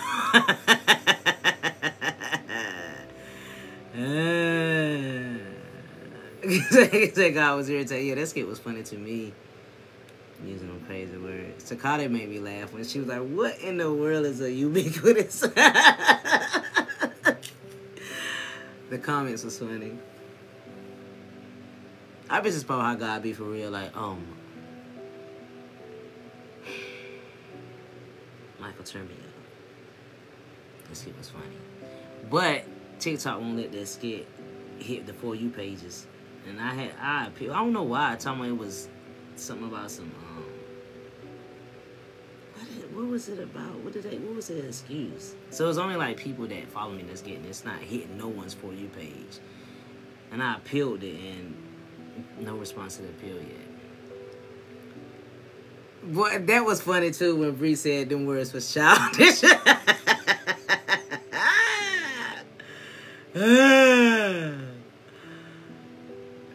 Bree be getting on my nerves.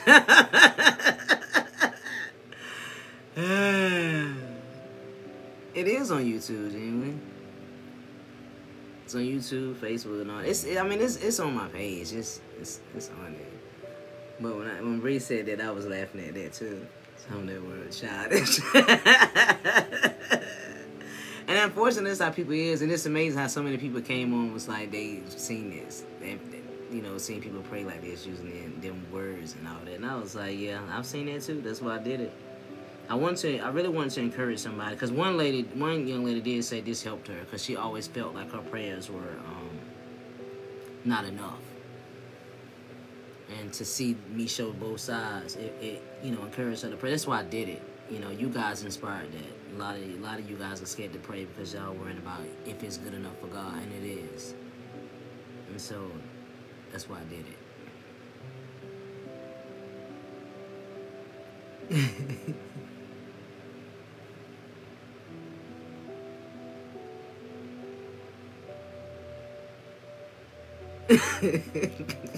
Bree is crazy.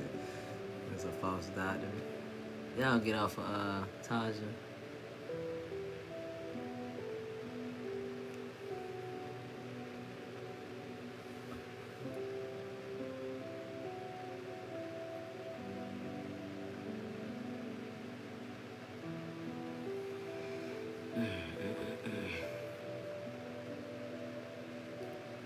Hey, Lewis. Lewis be creeping. Lewis be creeping up in here. It's my buddy.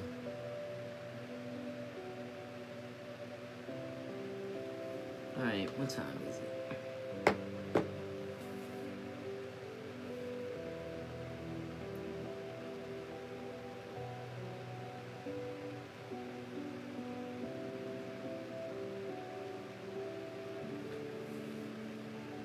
Y'all check on Takata and see how what going on with her. I don't know what she doing with the stomach. I used to have stomach aches all the time. I don't even know what they feel like. I can imagine. Stomach aches are annoying. I don't know what's worse, a headache or a stomach ache. Which one is most annoying? But to have both, that's crazy.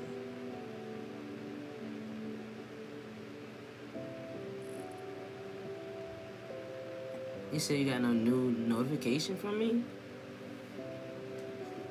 Nah. I ain't, you know, I gotta post up the last Bible study. I gotta post up this one and the one from last week, but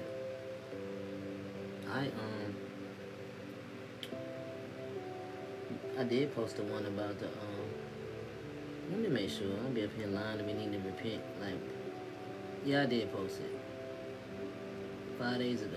I posted the God is not impressed by big words from praying. It's up there. A toothache. Oh man, yeah, them toothaches. Whew. You might have that one on them. So I had that toothache, boy. I was up all night crying like a baby. Yeah, you might be right on that one, Tyler. Toothache might be worse. I probably can tolerate. I don't know, man. I mean, I can't tolerate no toothache. Toothache is tops. You know, that's you messing with my eating for one. And two, like with a stomach ache and a headache, you can lay down and probably can sleep and fall asleep and be done with it. But a toothache ain't letting you sleep. A toothache like, no, ain't no closing my eyes. You gonna feel this pain up in here. That's how toothaches are. Toothaches are disrespectful. So yeah, you might be right on that one, Taja. They the worst.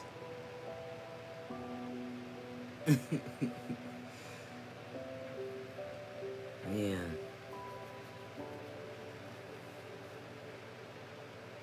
Right, Carmen, this is... No, you can have them toothaches. If I had to choose, yeah. I'll tolerate the stomach ache. I don't even know if I could tolerate a headache over a stomach ache. Like...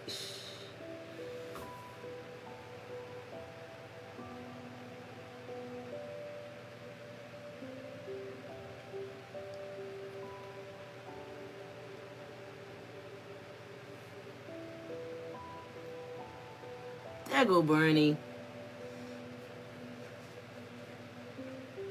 He will come in here now.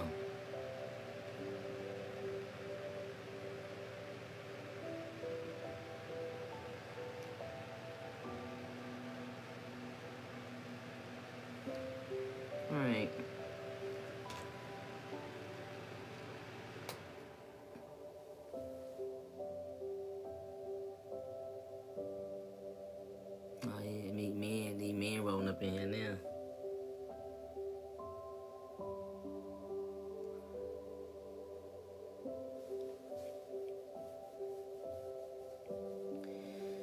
Alright, guys, so we're going to finish out Acts on Thursday. 24 through 28. And, unfortunately, guys, I may have to go back to just having, one day Bible study once a week. Hebrews gonna be next. Yeah, I'm debating it now. I be having too much going on. I be trying to, you know, I be having a lot going on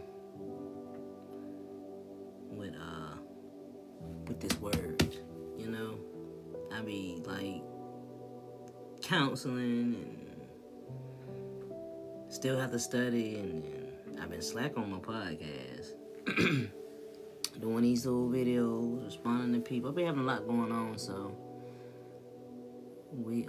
it may end up just going back to just being on Thursdays. I'm not gonna commit to that yet, because I do like doing 2 days a week, but you know, sometimes I be so tired. You know, just like I was today, I was able to take a nap though. I be drained and I need my rest, so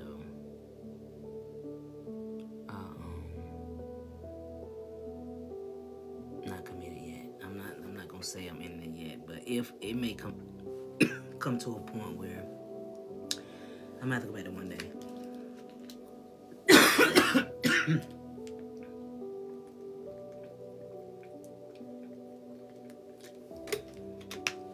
Kids, we got a Bernie Jr. You hear that? You see that, Bernie?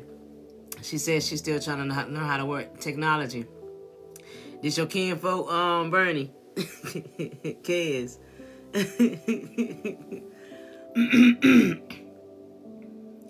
Thank you, Janeway.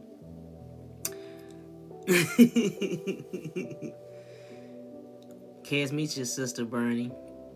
Burn step, meet Kaz. Yeah, that's your twin. Oh, I got a triplet. Hosanna.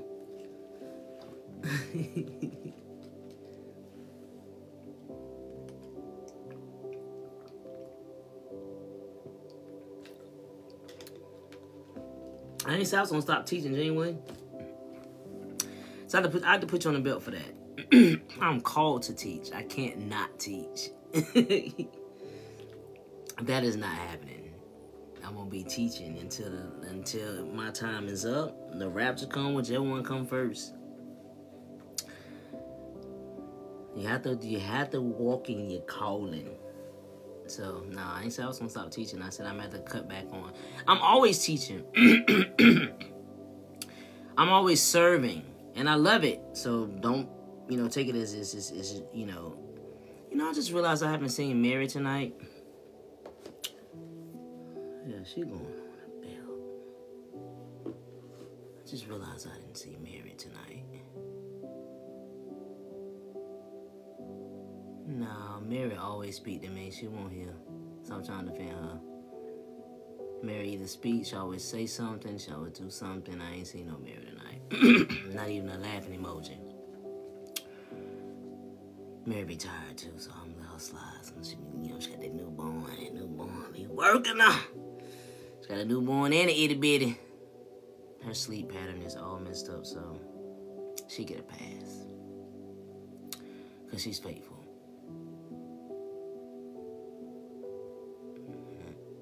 Hey, Mandalay. I'm doing well, love. How you doing?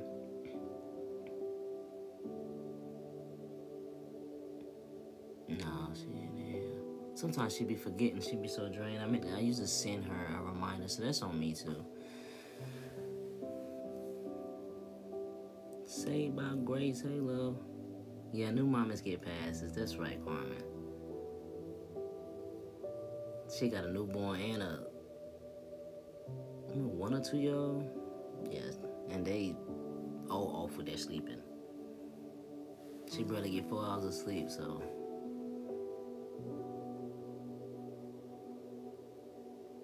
it'd be rough. Man, it's a lot of that going on, man. Delay. I don't know what in the world. And so many people getting sick, getting these little. But they've been little baby viruses. They've been they've been, disturbing people's day. But it ain't like Corona. When we had that COVID and all that. No, I don't have nothing going on with me. No, I just my throat was just dry. No, honey. I don't really get sick. I don't even catch a cold no more. I'm about the alkaline life. I'm trying to keep my body alkaline. I ain't trying to be having all of these. Unfortunately, it ain't gonna take away the menopause symptoms. I wish the alkaline would do that. But all the other illnesses, I don't be getting all that stuff. You got a friend in the hospital with the flu? Sure it's the flu? Wow. Liz, you late. You going on the belt. I'm just not seeing you rolling up in here.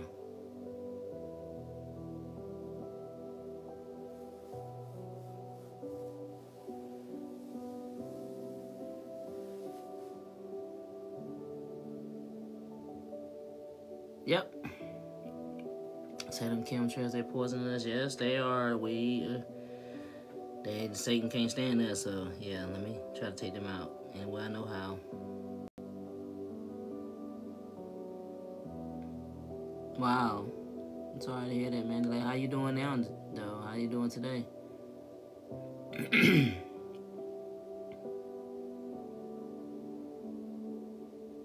And a lot of people say that they out here trying to poison us, and we know this. And see, the thing about it is God don't keep anything from us. We a lot of us just reject the truth. If it's not coming from somebody that's a Christian, they think it's not of God. God used whoever he wants to get a message out. Remember? Not to teach his word, but to get us something that we need to know. These things of the world. So sometimes it's people of the world that's going to tell you these things. You have people posting videos all day saying this is in the meat, this is in this is in that, this is in this, and people want to reject the truth. Like, it was a lady, I remember when I first came on TikTok, one of the things I posted where a lady was breaking down, she was evil too. She was one of the ones that worship Satan, but she was telling them about birthdays and, all these different holidays, all these things they do, the things they do. She was breaking it down because she was a devil worshiper. She knew what gets them off, and she was explaining this. And folks was like, she don't know what you're talking about. Yeah, she would. If she is a Satan worshiper, that means she gonna know what they do and what they use to get off. So don't be rejecting the messenger because you think she evil. She is the perfect one to explain to you what satanic stuff they do. You need to take heed to that message. And people won't take heed to the message because the person they say, oh, she of the devil. Yeah, that's why you need to hear her. We always ready to take down the messenger and not pay attention to the message. So you got people that don't love God to tell you that, tell you what's in the food, that may be cursing, man, it's messed up, man, all this stuff in here, and you don't want to hear, you don't know, you ain't no Christian. No, they do know. Listen to them. And if you don't want to believe them, take it to God. God is just true, so he can be like, yeah. That's why I told him I use him to tell you. You ain't want to hear it. Gotta start rejecting these things, man. You gotta, you, especially people of God, we know what's of God. We're supposed to test spirit. We're not supposed to believe every spirit. This is why you go to God about it. This is why you seek, you get to understand. That's what I did when I see hear stuff about the foods and all this stuff. I went to God, said, God, how am I supposed to eat? Because one thing I don't want to do is come to you asking you for healing, and I could have been eating in a way that I didn't have to come to you for healing. I don't want to come to you for something that I could prevent if I just do right by my body. And that's when he came to me and told me what he got to eat. So you can go to God about anything. And so now that when he is, showed me these things, when he came to me in a dream and showed it to me, and then I started looking at all these different videos of people explaining stuff that I already understood because God had already revealed it to me. And then when you try to share this stuff, no, they don't know what they're talking about. But yeah, they do. Just because they're not saved don't mean they don't know what they're talking about. Now they saved and trying to teach us about some Jesus. Now you get someone to sit down. We got this on that end. We got it on this end.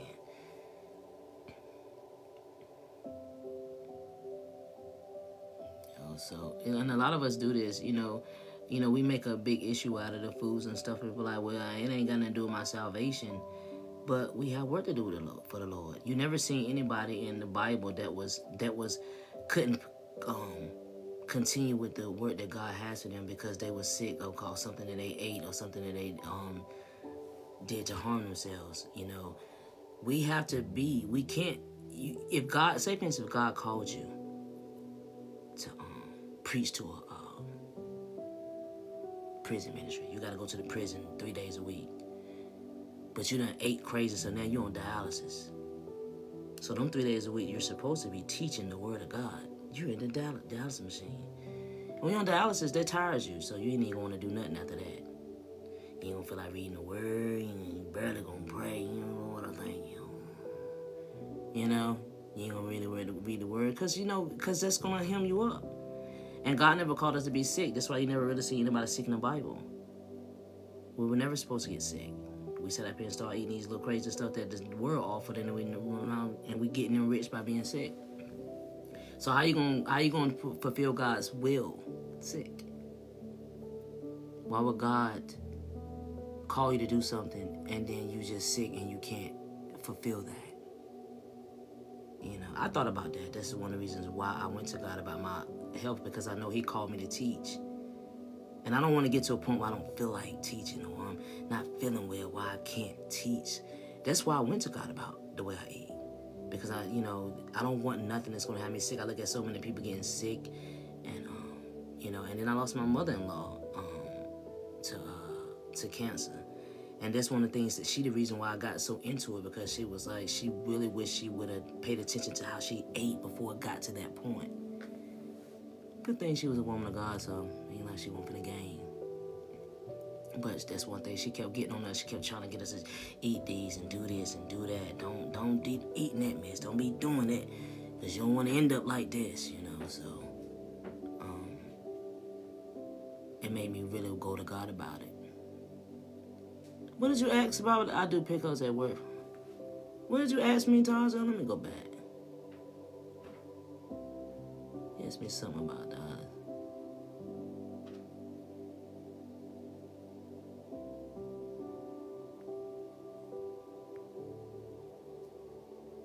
How do people get on dialysis? Kidney failure. You can diabetes. That's what they say. Any illness that you have, this is one of the benefits of being a nurse, studying these things. Any illness that we have, even a stomach ache, comes from an acidic environment. And a lot of people like to pinpoint it to certain diseases that can lead you to this certain disease, and it may all be true, but it all comes from your body being acidic. They need these disorders, cancer, all these diseases, all these autoimmune illnesses. They need an acidic environment. That's why all the things that God provided was alkaline. All the grains, when He said He had the herbs and the fruits and vegetables that yield seeds, and He told us to use that for meat, because those fruits and vegetables are alkaline. This is why these people never really got sick. They didn't get sick in the Bible. But they got sick in the Bible because it was a punishment that God gave them for being disobedient. And so, but His people know. And then again, back in these times, they weren't really getting their stuff poisoned like that. But, we in a world where Satan, I can't stand these people. But, any disorder have to live in an acidic environment. Even things that's dealing with your brain, even mental illness. And it's an acidic environment. And when we eat all these processed meats and these processed foods and these sugars, because sugars is 8 times more addictive than cocaine, all these different sugars and things like that, we keep our bodies acidic, leaving it prone and open to whatever illness they need to come. That's how you end up getting diabetes. Diabetes ain't coming from sugar. People say diabetes come from sugar. No, diabetes come from that processed meat. All these bad foods that you eat, and you can cure yourself of any illness if you change your body to alkaline. Because you're not giving the disease or the illness nothing to thrive off of, nothing to eat. They need to feed themselves acid. And if you're alkaline, you can't feed them. Hence, they would die and go away. That's what people need to understand. But Satan made these foods addictive on purpose. He put these different additives and all these different things in it to make us addicted to it. Because if long as we are addicted to it, we're going to want it. That's why they do these commercials where they make the burger look good. Like, that more hitting, that more like it bang. And you know what's fake into the picture of it, it's all to entice us. And you just be like, I kind of want to get that. Then you go get it and you end up liking it and you get addicted to it because what's in it is going to make you addicted. You're always going to want it again. Yeah, Daquan Tyrone was exposing this. I watched it. Me and my husband watched that movie about a few weeks ago just to see what they were talking about. They exposed all of that. They was exposing the truth on that. And so, that's what they do. That's how they get us addicted. Because you got to keep in mind, you got to pay attention to how it's like a domino effect. This whole world is ran by Satan. When Satan tried to offer Jesus the whole world and Jesus turned it down, he offered it to somebody else, like the Rothschilds family and all the different families he offered to them. They took the deal. So if he promised them the whole world, if they worship him, then he's going to promise them the whole world, and they have the whole world. They own everything that we deal with, but the condition is, you got to kill my people. You got to kill these people. You got to kill God's people. We ain't trying to keep them here. You worship me, you got to take them up out of here. But you take them up out of here, I'm going to get you paid. That's why things go down the way it go down. Let's poison the foods at the store since they got to go get it. Get their money because they got to eat. Let's get their money from the foods.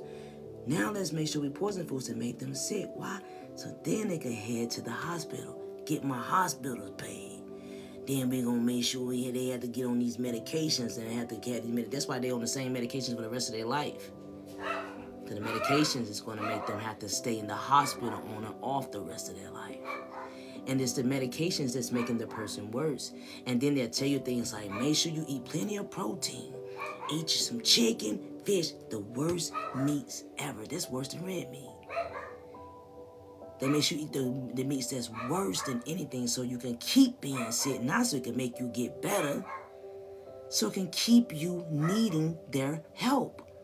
Because if you don't need their help, then they can't get paid. The reason why they make the healthy foods extremely high to purchase, and the bad foods are cheap. They need you to keep walking that path of eating them bad foods and make it hard for you to get that. It's almost like walking the straight and narrow. It's hard to walk the narrow path to Christ. It's easy to walk the broad. That's how they treat the food. I'm gonna make it easy when you get the little cheap food. Make sure you get the little bad foods and all that little stuff. You can get a pack of chicken cheaper than a bowl of fruit. Yep, and the hospitals are killing people too. Why? Because it's bonuses. It's bonuses with COVID. You get a bonus every time you put somebody down back from COVID. And especially if you get somebody who already got some underlying issues, they pass away, tell them it's COVID. Big old bonus. And you can't be shocked. This world is ran by Satan. And everybody know God is in control of everything. God is controlling his people. This is not God's world. He don't want this world. That's why he told us not to conform to it. If he cared anything about this world, then he'd be like, fine, conform to it. He's telling us not to conform to it for a reason. It's to protect us. But we keep right on conforming. Yeah, let me get a 2-piece on the conforming. Yeah, let me get a bottle of that Syrah, and then let me get the 2 little bottles. Conforming. Yeah, let me get a dub. Conforming.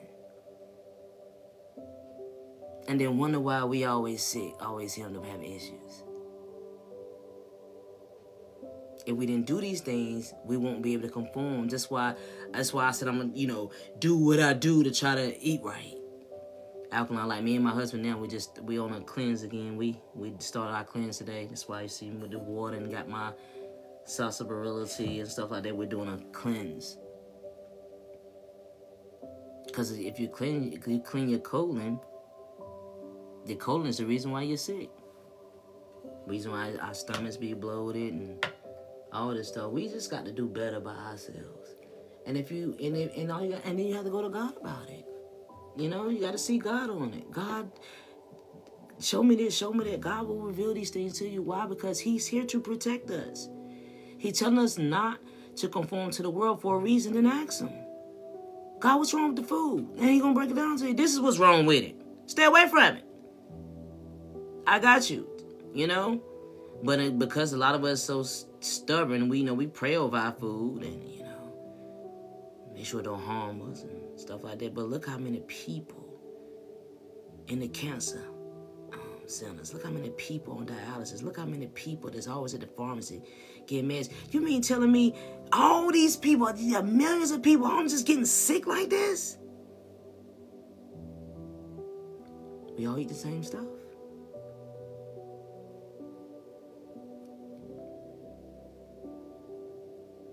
And I ain't trying to deal with it. No. And when the fact that God revealed it to me, if I choose to eat crazy foods after he showed me, I get what I deserve. If I get sick, I get exactly what I deserve. Because he has shown me that it's not good for me. I went to him and he showed me, came to me in a dream, and then told me to revive Dr. Sebi's lifestyle, his way of eating. Showed it to me. Showed me reviving him in a dream. Bringing him back to life. That was enough for me. So if I choose to go out here and eat all this crazy stuff, I get exactly what I deserve if I get sick. Because it ain't like he ain't show me. And some people don't know, some people ain't getting it yet. And, God has been patient with them and making sure they're good. But in me, he has shown me. So I'm without excuse. So I can't sit up here and he showed me and I eat any kind of way. Then I go to God. God, I need you to heal me. He gonna be like, didn't I warn you? I give you the warning. So, I'm without excuse.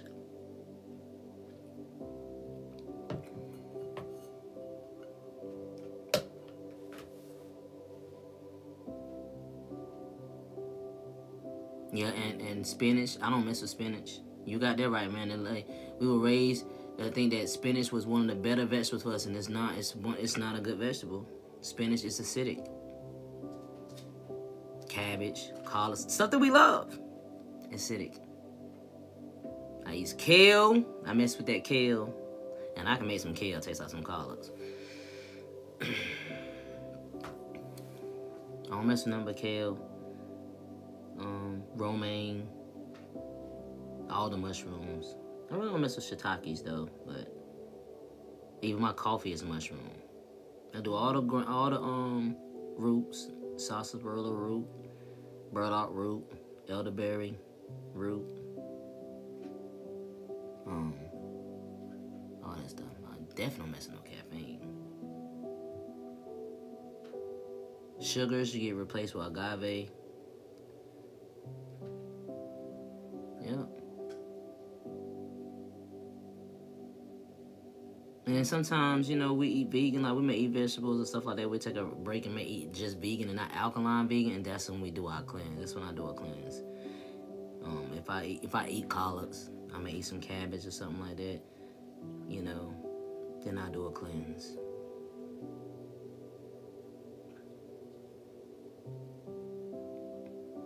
I only mess with agave, love. Agave and date syrup. Date sugar, agave. That's it. I don't mess with no stevia. I don't do nothing else. Nothing else. I don't mess with nothing but agave and date syrup. And then a lot of times when I do date sugar, I make my own date sugar. I just take some pitted dates and bake them and then grind it up and process them. I'm telling you, the thing about being alkaline, it's a lot of prepping and it gets tiresome. And that's why sometimes me and my husband will just go. We got a lady out here that does, she has an alkaline food truck. And she was out here in Durham last week and I missed her. But when she was at the state fair, we was tearing her truck up. Because she's straight alkaline, all her food. She was the only person that had alkaline. I was like, and her burgers was good. Everything alkaline. Her burgers was made out of like beets and squash and it tastes like all her food was so good to me. And then too, you know, when you first try to switch over to alkaline food, eating foods like that, it's not good to people when they first start. Like Takadia didn't like it. You know, it's your body, your tongue, your taste buds has to change for that. You know, and so when we got Takadia to eat this stuff, Takadia was like, "Oh, that stuff is nasty," and was banging to me and Tanika and us. Because we become accustomed to it, you know?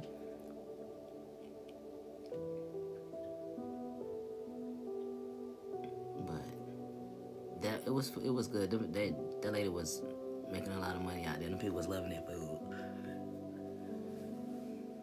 I sure was. I was like, Lord, she need to be here. Because if we want to eat takeout, then it's straight alkaline. She don't do nothing but alkaline.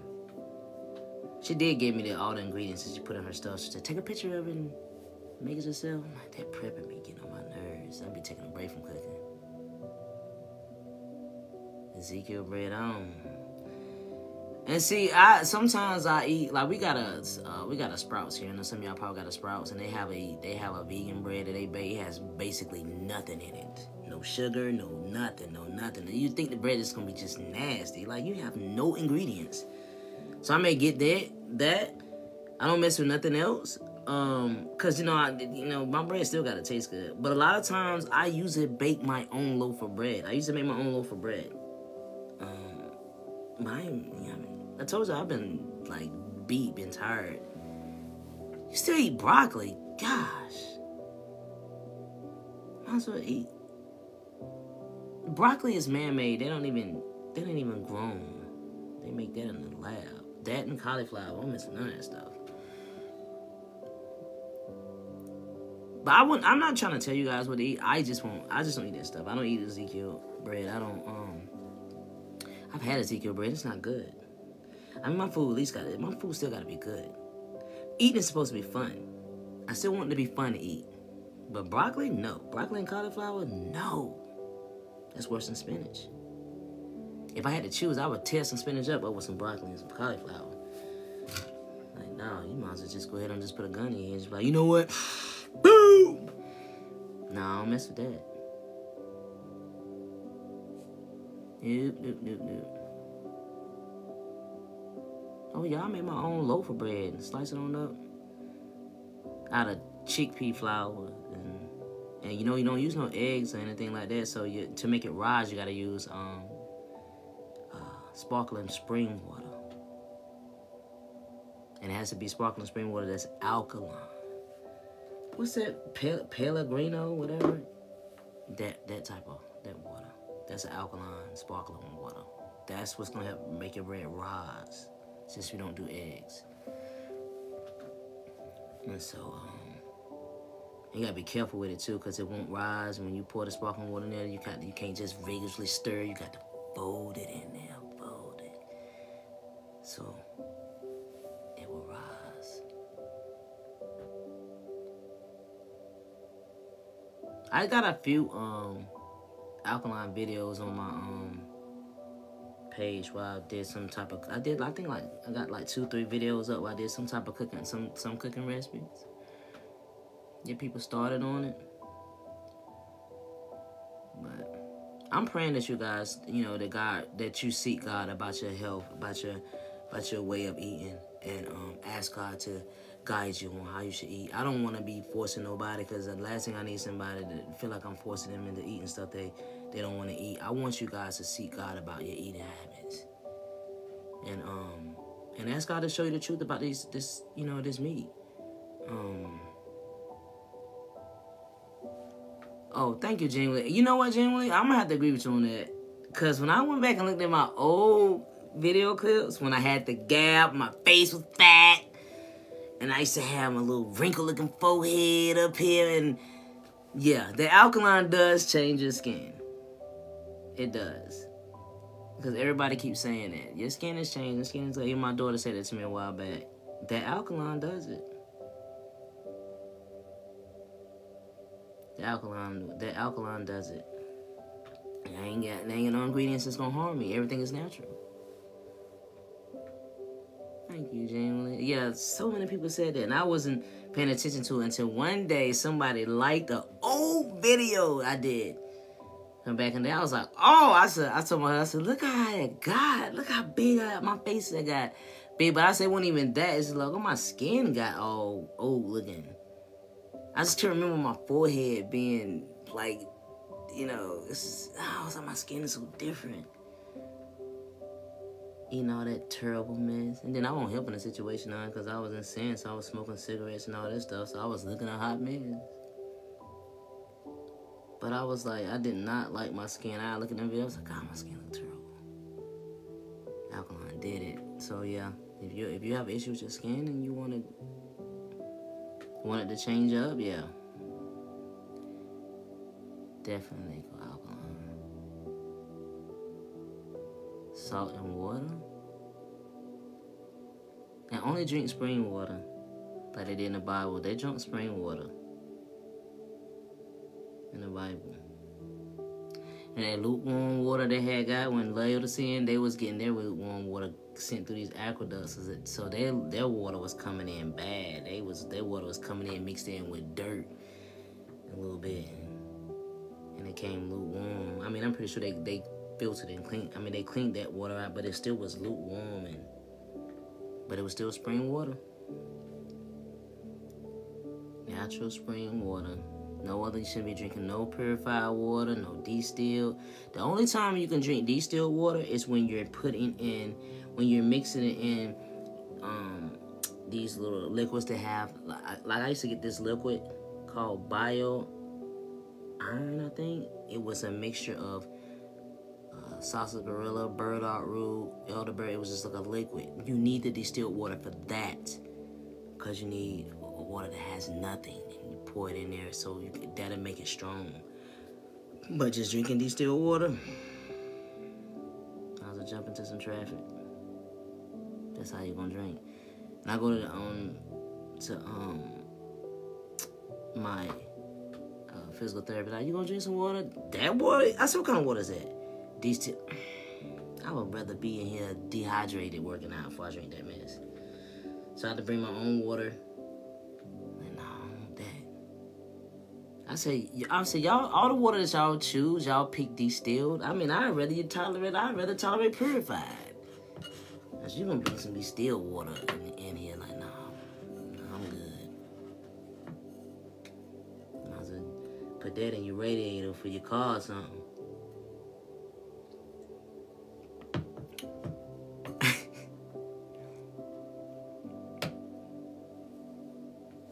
don't mess with no purified either. Give me the natural spring. And a friend of mine, she actually found a river. She went somewhere and she actually found a place where she can get her natural spring water actually from the lake, the river, and it was so clean and purified. She sent me pictures of it. I gotta make sure I still have it. She like, I got my. So she just like, there go Mary. She did let me know that she wasn't gonna make it. I knew it was something right. That's my little dumpling now. Let me see if I can find a picture where she actually go to that river in her spring water. You said the doctor was shocked that I knew about. He was shocked that you knew about coconut water. He probably was mad. You knew about that coconut water. Hold up! Don't be knowing stuff. Because coconut is good for you. Coconut is alkaline.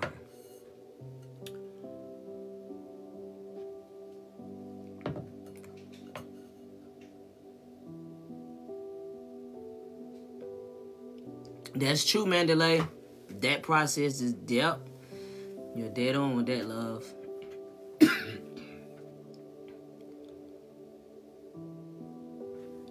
But, again, I'm going to pray, you guys. I'm going to pray that God open your eyes to that food. Because, like I said, I know it's addictive and I know it's hard. Just like Taza said, she's trying to get out of it. You know, I try not to force it. You know, you let God do what he do. But the information is there, and the truth is there about the food, and you have to decide, do you want to be sick? Do you want to live? And ask God to just deliver you from that addiction, because food is addictive. It really is. It really is addictive, and Satan set it up that way. He did it on purpose. This is why the hospitals are filled with so many sick people. Because it is the food. It's nothing else but the food. Because that is the very thing that we need to survive. So he used that to his advantage. Oh, they gotta eat. Let's just go and just attack the food. Keep them sick, keep the hospitals full. I'm gonna keep y'all. I told y'all, if y'all worship me, I'm gonna give y'all the world. But you gotta do it my way. So take the food. Y'all wanna get paid, you wanna be, you wanna run the hospitals and get rid of pay. Take the food, get the hospital filled up. Stop making this conscience rap music and all this. Man, now we need to make music that's gonna make people want to be thugs and gangsters. So let's make this gangster music. Because we need the prisons filled up. So make the gangster music, because we love good old songs, make you want to do stuff. We like try to do with things, like the movies. I think the movies about thugs. Let's make boys in the hood, men's society, have people like, yeah, let's break yourself, fool. Have everybody just want to do that stuff. We need to have it in their mindset. We need the prisons filled up. Y'all say, I told y'all, if y'all worship me, I'm going to give y'all the world. So let's flip, let's get these prisons filled up. Let's make people get paid a lot of money just to run up and down a court for us and tie themselves out and kill themselves playing the game while we sit back and collect money. But we're going to get them paid, though. Let's show them all the stuff they can have. Let's do a show. Let's do an MTV Cribs. Let's do all this other show them they had them wanting this stuff so they can cover it after this stuff. Then you got every kid out in the basketball court trying to get good at basketball so they can get that wealth. Don't realize what they got to do to get that wealth. Satan's world. This is Satan's world. You ever notice that you don't really see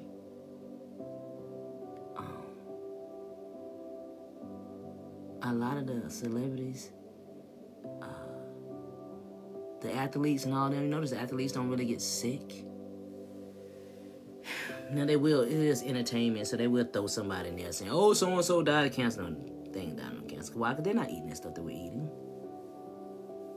They're not eating the stuff that we're eating. Why? Because they are the ones that worship Satan. He's not. He's gonna betray them later. But there you go, kids. They be cloning them and all this stuff. That's why you only see them getting sick and all this other stuff. And if you do say, oh, so-and-so died of this or so-and-so died of that, they didn't die of this stuff.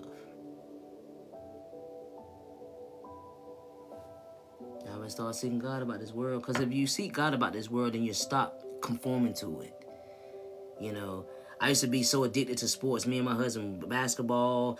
We love football. We love watching those sports. And we were so addicted to it. It was our thing. This was our thing. Okay, the gang get ready to come on. Get the food. What we gonna order? So-and-so, okay, get this stuff, all this stuff. We can watch this little game. Find out the truth about these sports. Truth about this food. You stay away from it. No longer conforming to that life. So now we don't be sitting around getting ready prepped up for no game. We ain't prepped up. We ain't calling order no pizzas and nothing to come in and get ready for no game, because we learned the truth about it. This is why God reveals the truth about it, so we can stop conforming to it. We learn the truth about the sports. We learn the truth that the stuff is rigged and all that stuff. So it needs a washing. There you go. Stop conforming to it. Stop going out there paying your money to go get tickets to see them games live. Stop conforming to it. So you learn the truth about it, you won't conform to it. Everything is, that's right, kids. Everything is scripted. This whole world is scripted.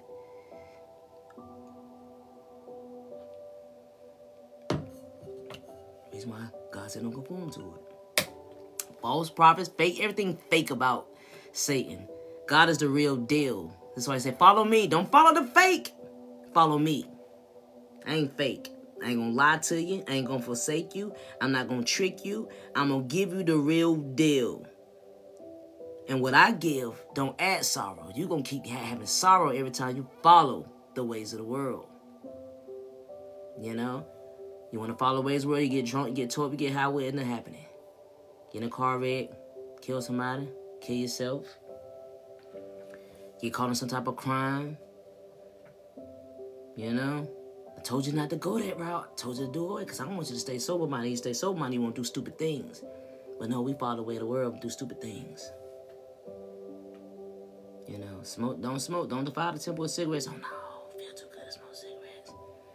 Then you got heart failure, congestive heart failure, you got cancer. See, I told you not to conform to the world. This is what I was protecting you from, but you want to go on and do it. Don't fornicate. Wait till you get married. Got that fornicate, you got about 8 baby daddies. You know, staying in the hood. Can't afford it, can't do nothing. You know, called the STD and did all this. I told you not to conform to the world. But you wanted to do it anyway. I try to protect you from that. That's why I told you wait till you get married. Save it for marriage. When you married, he there. Now, what you want to go the way of the world. All these things that God is telling us not to conform to. These are things that Satan is offering. He's offering you all these things because he's telling you not, don't conform to it. Don't fall for this stuff. I know it's pleasurable. I know it feels good to you. You know, I know it feels good to you. I know this is why he does it. That's why he's giving these addictions. But don't fall for it. Just follow me. But if you don't follow me, then you get what you get. It's all this. This is the reason why we're not supposed to conform to this world. Everybody think the world thinks is limited. No, it's just something. No, nothing that this world offers, we're supposed to go for it. It's not to make our life miserable, it's to protect us because this is Satan's world.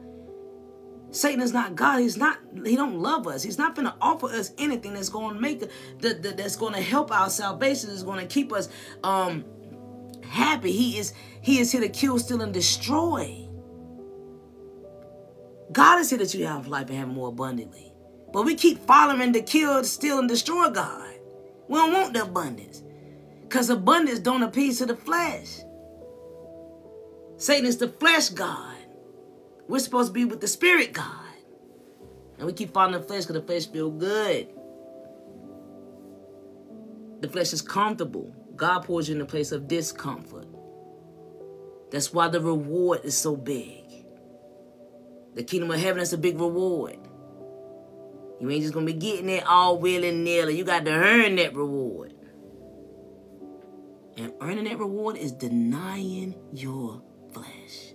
It's a big thing to do. It's not easy to do. But when you can do that, that reward is big. You look at that reward and be like, it's worth it. It was worth giving up everything. But we don't want to give up everything. We want to appease the flesh now. We want to feel good now. Don't care about the consequences. Go out there and disobey God and run around and say, God got me. No, he ain't got you. Not our God, he ain't got you. He tried to warn, he had you. When he tried to tell you not to go out here and do it, but you ain't want it. So no, he ain't got you. You about to face that consequence. You know, even if you come to Christ, you still got to face that consequence of being hard-headed. So it's not worth it. It's not worth it. When God said don't conform to this world, don't conform to this world. I don't care what it is. There's always something. There's always something. There's always a lie in the things of this world. There's always something that's going to show there's a lie. You're always going to face disappointment. You know, you're always going to face disappointment. God is not going to allow you to face disappointment. The Bible said the blessings of the Lord maketh rich and addeth no sorrow. Satan's little blessing is going to always add sorrow.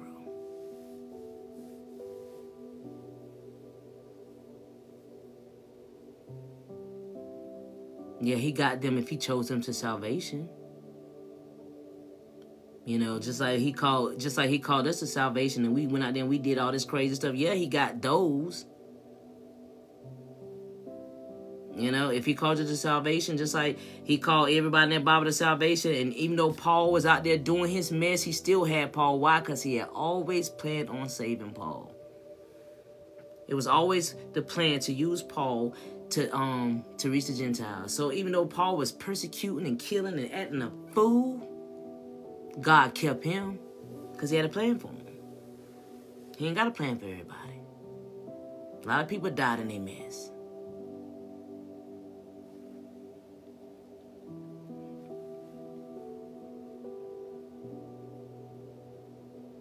That's right, Lisa. God's plan. And we, you know, even though our faith and our walk with Christ is not, you know, of words, it's God changing us, we still have to do our part. You know, like even though he's the one that cleanses us of all unrighteousness, we still have to read the word to be clean. He's not going to read the word for us. He's not going to study the word for us. He's not going to pray for us. So when you say things like when I went to God about how I eat, if I'm supposed to do a work for the Lord, if he called me to teach and I don't want to end up having a way where I can't teach, then you go to God about it. God, make sure that I don't, you know, I got a work to do for you. You don't want to conform to the ways of the world that's going to keep you from fulfilling his promise. Like the things, like all of these apostles, they stayed on course. They stayed on course. They didn't get derailed. They didn't, you know what, let me go on by here and try to do. No, they stayed the course. They didn't let anything that's going to keep them from fulfilling the will of God. And just like I said, I felt this was a personal thing for me. I felt like if I ate all these bad foods and by me being a nurse, watching all these people sick, watching all these people on meds, watching all these people going to things, and I know it's the food. I got work to do for God. I don't want anything that's going to hinder me from doing no work from God, especially with me witnessing what this stuff does to us. Got work to do.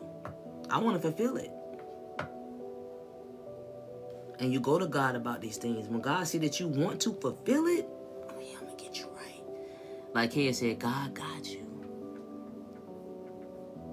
Yeah. He's the only one we're supposed to depend on, kids. It's so true. The only one we're supposed to depend on. No one else.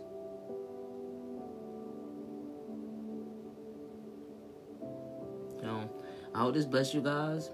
And I hope this motivates you to seek God. Pray for strength, you know, in your walk, change your lifestyle. Because all of us here, if you know if you are saved and you know you are sold out of Christ, you are here, you got work to do. You're not here just to be saved for yourself. You're here to win souls to the kingdom. And you can't do that out of commission. You know? Amen, Mandalay. So, I pray this bless you guys. So I'm gonna pray us out.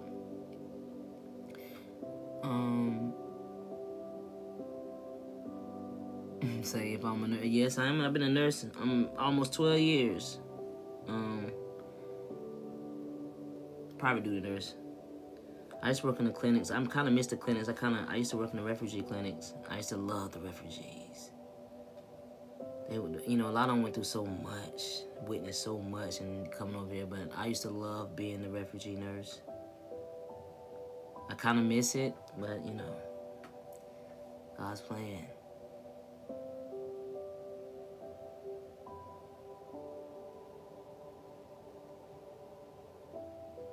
Amen. Man, to God be the glory. Yeah.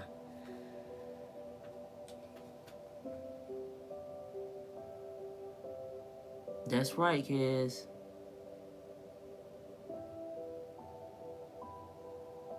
Alright, so no one have any other questions? Yeah, prayers out. Amen. Thank you, Bernie.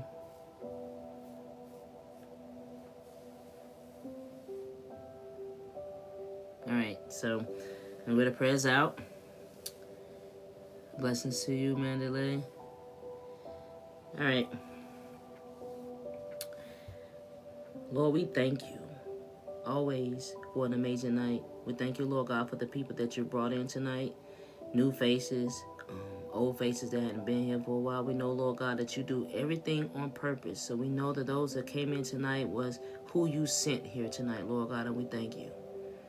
We pray, Lord God, that this Bible study and this Bible talk and will be a blessing to each individual, Lord. We know that it will. We thank you, Lord God, for always being there for us, having our backs, never forsaking us, teaching us the way that we should go. We thank you, Lord God, for always protecting us. We know, Lord God, that you love us, and we know, Lord God, that everything that you tell us to do, the way that you guide us, is always to protect, and it's always to show that you have a love for your people, and we thank you. And Lord God, I know sometimes we take you for granted. Lord, sometimes we act like you're not, that we don't understand sometimes what you're telling us, Lord God. But we thank you for revelation. And we know, Lord God, that in order for us to understand that we have to continue to seek your face. And we pray, Lord God, that we always desire to seek your face, because we know seeking you is truth. We know that we're going to find truth, and we thank you always for it. And Lord God, I lift up your people on tonight, Lord God. All of your people that desire to walk in that will, walk in that purpose. We ask, oh God, that you give them the desire to not conform to the ways of this world. We ask, oh God, that you give them the desire to always put you first, Lord God, to deny themselves, Lord, and not to fall for any of the schemes of Satan. We ask, oh God, that you change our desires to how we should eat, Lord. We ask, oh God, that you lead us to the foods that you have provided for us. We ask, oh God, that there be any illnesses, there be any sicknesses that we may have, Lord God, that you reverse it right now in the name of Jesus. And we ask, Lord God, that you give us the strength that we need, because we know that we can do all things through Christ that strengthens us. And we ask, Lord God, that you continue to strengthen us in our everyday walk spiritually and in our everyday walk physically. And Lord God, we again thank you for this teaching on tonight. Thank you, Lord God, for using me. Thank you, Lord God, for choosing me. And I pray, Lord God, that I continue to live my life diligently. And I ask the same for each and every individual in here on tonight. And for those that did not show up on tonight, Lord God, we ask that you bless them. We ask, although that they're not here tonight, Lord God, that they are still in line with you. And we give you the honor and the glory for it. And Father God, we lift you up right now. And we give you all the honor and the glory. In Jesus' name we pray. Amen. All right, you guys, remember, we are finishing up Acts on Thursday. Amen, amen. And we just pray you guys be ready for the test. I may not get y'all a test, but, just be prepared just in case. Again, you guys have a great night, and I love each and every one of you. And I want you guys to know something. I don't say that just to be saying it. I truly love each and every one of you. And I pray that you guys continue to grow in Christ and continue to grow a love for Christ and his people. And you guys have a great night. And I will see you on Thursday.